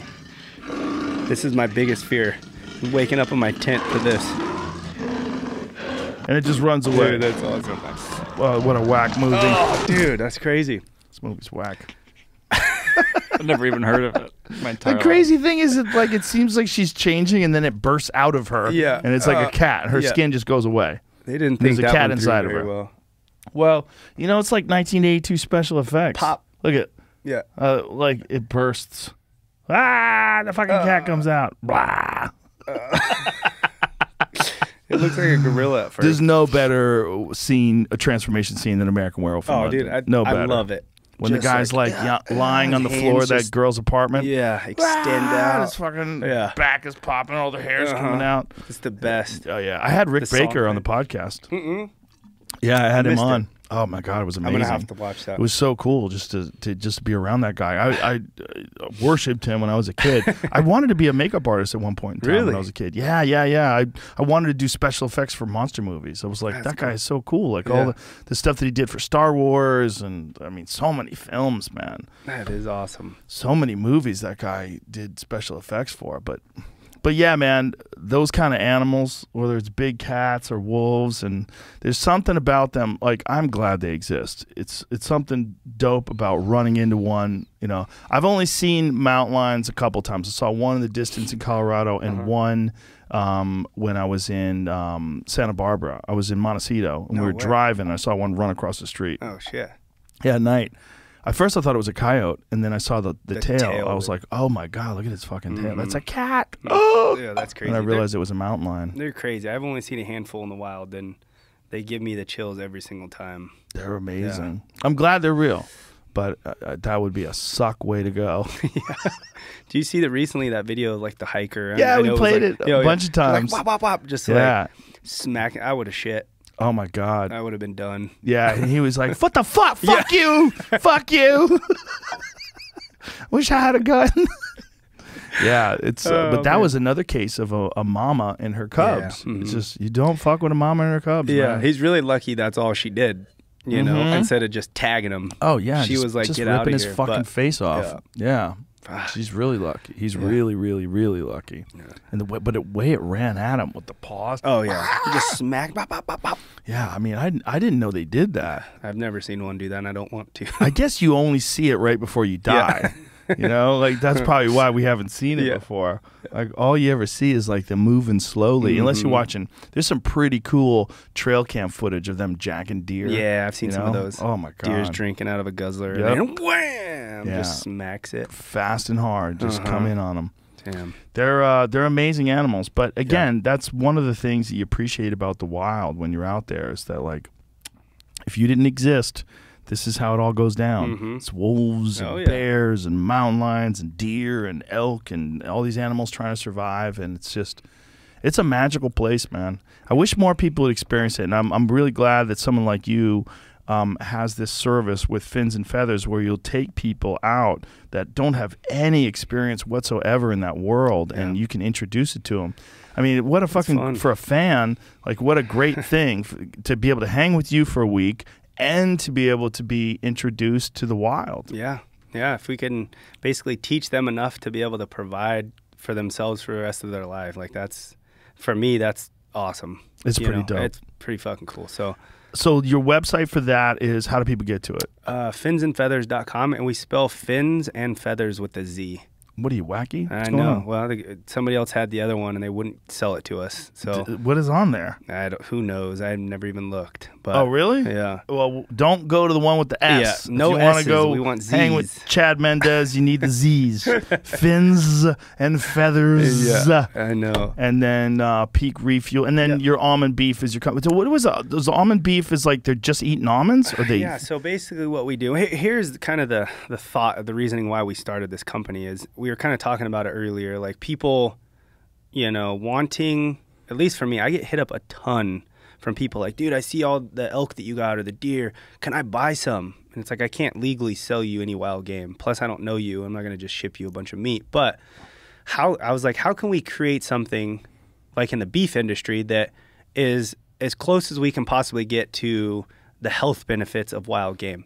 And so we basically take these cows, most of them Angus, we do some Angus cross, and pasture raise, no hormones, no antibiotics, no soy, no corn. We pasture raise them the last 150 days. We basically feed these steers our proprietary blend of feed, which is almonds. I mean, my team's probably not going to want me to say this, but I think this is probably one of our most important selling points on the beef, but is the healthy diet that they're eating. But it's almonds, the almond hull, which is like that fuzzy part on the outside, tons of fiber, tons of protein, tons of fat, obviously from an almond. We got sunflower seeds, the shells, prune pit, beet pulp, like the pulp from the skin and all that stuff, brown rice. So when they polish brown rice to make it white rice, they take all that healthy stuff off of it. We throw all that shit in there. And then we do like alfalfa and then some type of roughage, like a barley hay or something like that. So like I said, no soy, no corn. And that's that feed, which is super high octane, high in fat, high in protein, high in carbohydrates, is all we feed them for the last 100 to 150 days, which basically we were kind of testing all this out over the last year or so and just seeing the type of marbling it's giving this beef. It's, obviously leaving them super tender. Meat's phenomenal. I got some out. Go ahead and try it and see what you think. But yeah, I'm really interested in trying it. The fat on it has like almost like a buttery, nutty flavor from because of the almonds. Yeah, it's really good. And do they have like the dark texture to the meat, the same like grass-fed beef does? Yeah, yep. We got and it varies. Our meat is frozen, so basically what we do is it's frozen. It's basically like a butcher box or something like that, where you can go on and order whatever cuts you want on our website, and then it shows up frozen on your doorstep. When it's not frozen, like if you get that beef and it's fresh off, it's so dark. It's like that really rich looking stuff. But obviously once it freezes, you lose a little bit of that. But yeah, man, it's something that's unique. It's different. We wanted to do something that was healthier in the beef world. Obviously it's not quite wild game, and I can't sell wild game, but we wanted to create something that was healthier in that sense, that where people can go online, they can feel confident knowing like, these are humanely raised, they don't have a ton of shit pumped in them, right? And they're eating a good diet, and this is all family owned operations. Like so it's me and 4 other buddies that started this, and like one of our guys is one of the biggest almond growers in Northern California, so we get a lot of our almonds from him, which is cool. It's all family owned, the Merlot family. And then, the other 2 guys that are part of it have been in the cattle industry their whole lives, so they know that world like the back of their hand. And then me and my good buddy Chad Belding, he's the owner of and the host of Foul Life TV on the Outdoor Channel. So me and him are kind of, obviously the people that are just letting people know about this stuff. And so, we launched at the beginning of the year. It's been a ton of work. I mean, fuck. sure. I never thought I was going to be in the beef industry, but it's like, holy fuck. But So what is the website? How do people find it? AmericanAlmondBeef.com. Okay. And they're all going to make fun of me because they call them Ammons. I don't know if you ever heard these guys. Northern California, they say They call them Ammons? Ammons. Really? They shake the L out of them, is what they say. I don't know. It's Really? Yeah, they call them American Ammon, like a handful of almonds. What? All the farmers call it that. Yeah. Have you What? ever heard that? Yeah. That's like you ever heard people call acorns acorns? No. Acorns? Yeah, it's like a South Kinda the thing. same- Yeah, it's weird. I Almonds. say almonds. Yeah, it's an almond, It's you an almond. fucks. Cut the shit. American almond beef. Imagine if you say, yeah, we run a company called American Almond Beef. You're like, what the fuck is an almond? I searched Google for almonds, and it's telling me almonds. And it Almonds, says, yeah. how do you say Yeah. the word? And there's a bunch of articles talking about that. So it is only a It's- Northern California I think it's thing? just a Northern Yes, California farmer. colloquialism, yeah. All the farmers call it that for some reason, and they look at you weird if you say almond. Like They look at you weird. yeah, Like you're an outsider Yeah. for saying it right. Well, either way, I'm sure the beef Yeah. is delicious. I can't wait to Mate. try it out. But Thanks for being here, brother. I appreciate it. I'm yeah, glad I we finally did appreciate this. it, dude. And Thank you. good luck in your fight. So October 22nd, is that what it is? October 22nd. And that'll be on Bare Knuckle. Did they do pay-per-view, right? So it's They on, do, yeah. And I think it's kind of similar to the UFC. Like you download an app. I think you can do I stuff think from it's app. the Fight app, right? FITE. Yeah, Isn't yep, that what it is? yep, Yeah. yeah. Glory uses that too, yeah, I think. I believe so. Yeah. Okay. So, thank all right, you brother. so much. And man. Chad Mendes on Instagram, Yep, Twitter, all those things, right? Yep. Okay. And we have we're all there. You guys can Chad Mendes on, and it's with an S. A lot of people think it's with a Z. So Only Finz yeah. and Featherz yeah, is with the Z. only with the Z's. All right, brother. But thanks for being here, man. Thank you so Appreciate it. much, man. I Bye, appreciate everybody. it.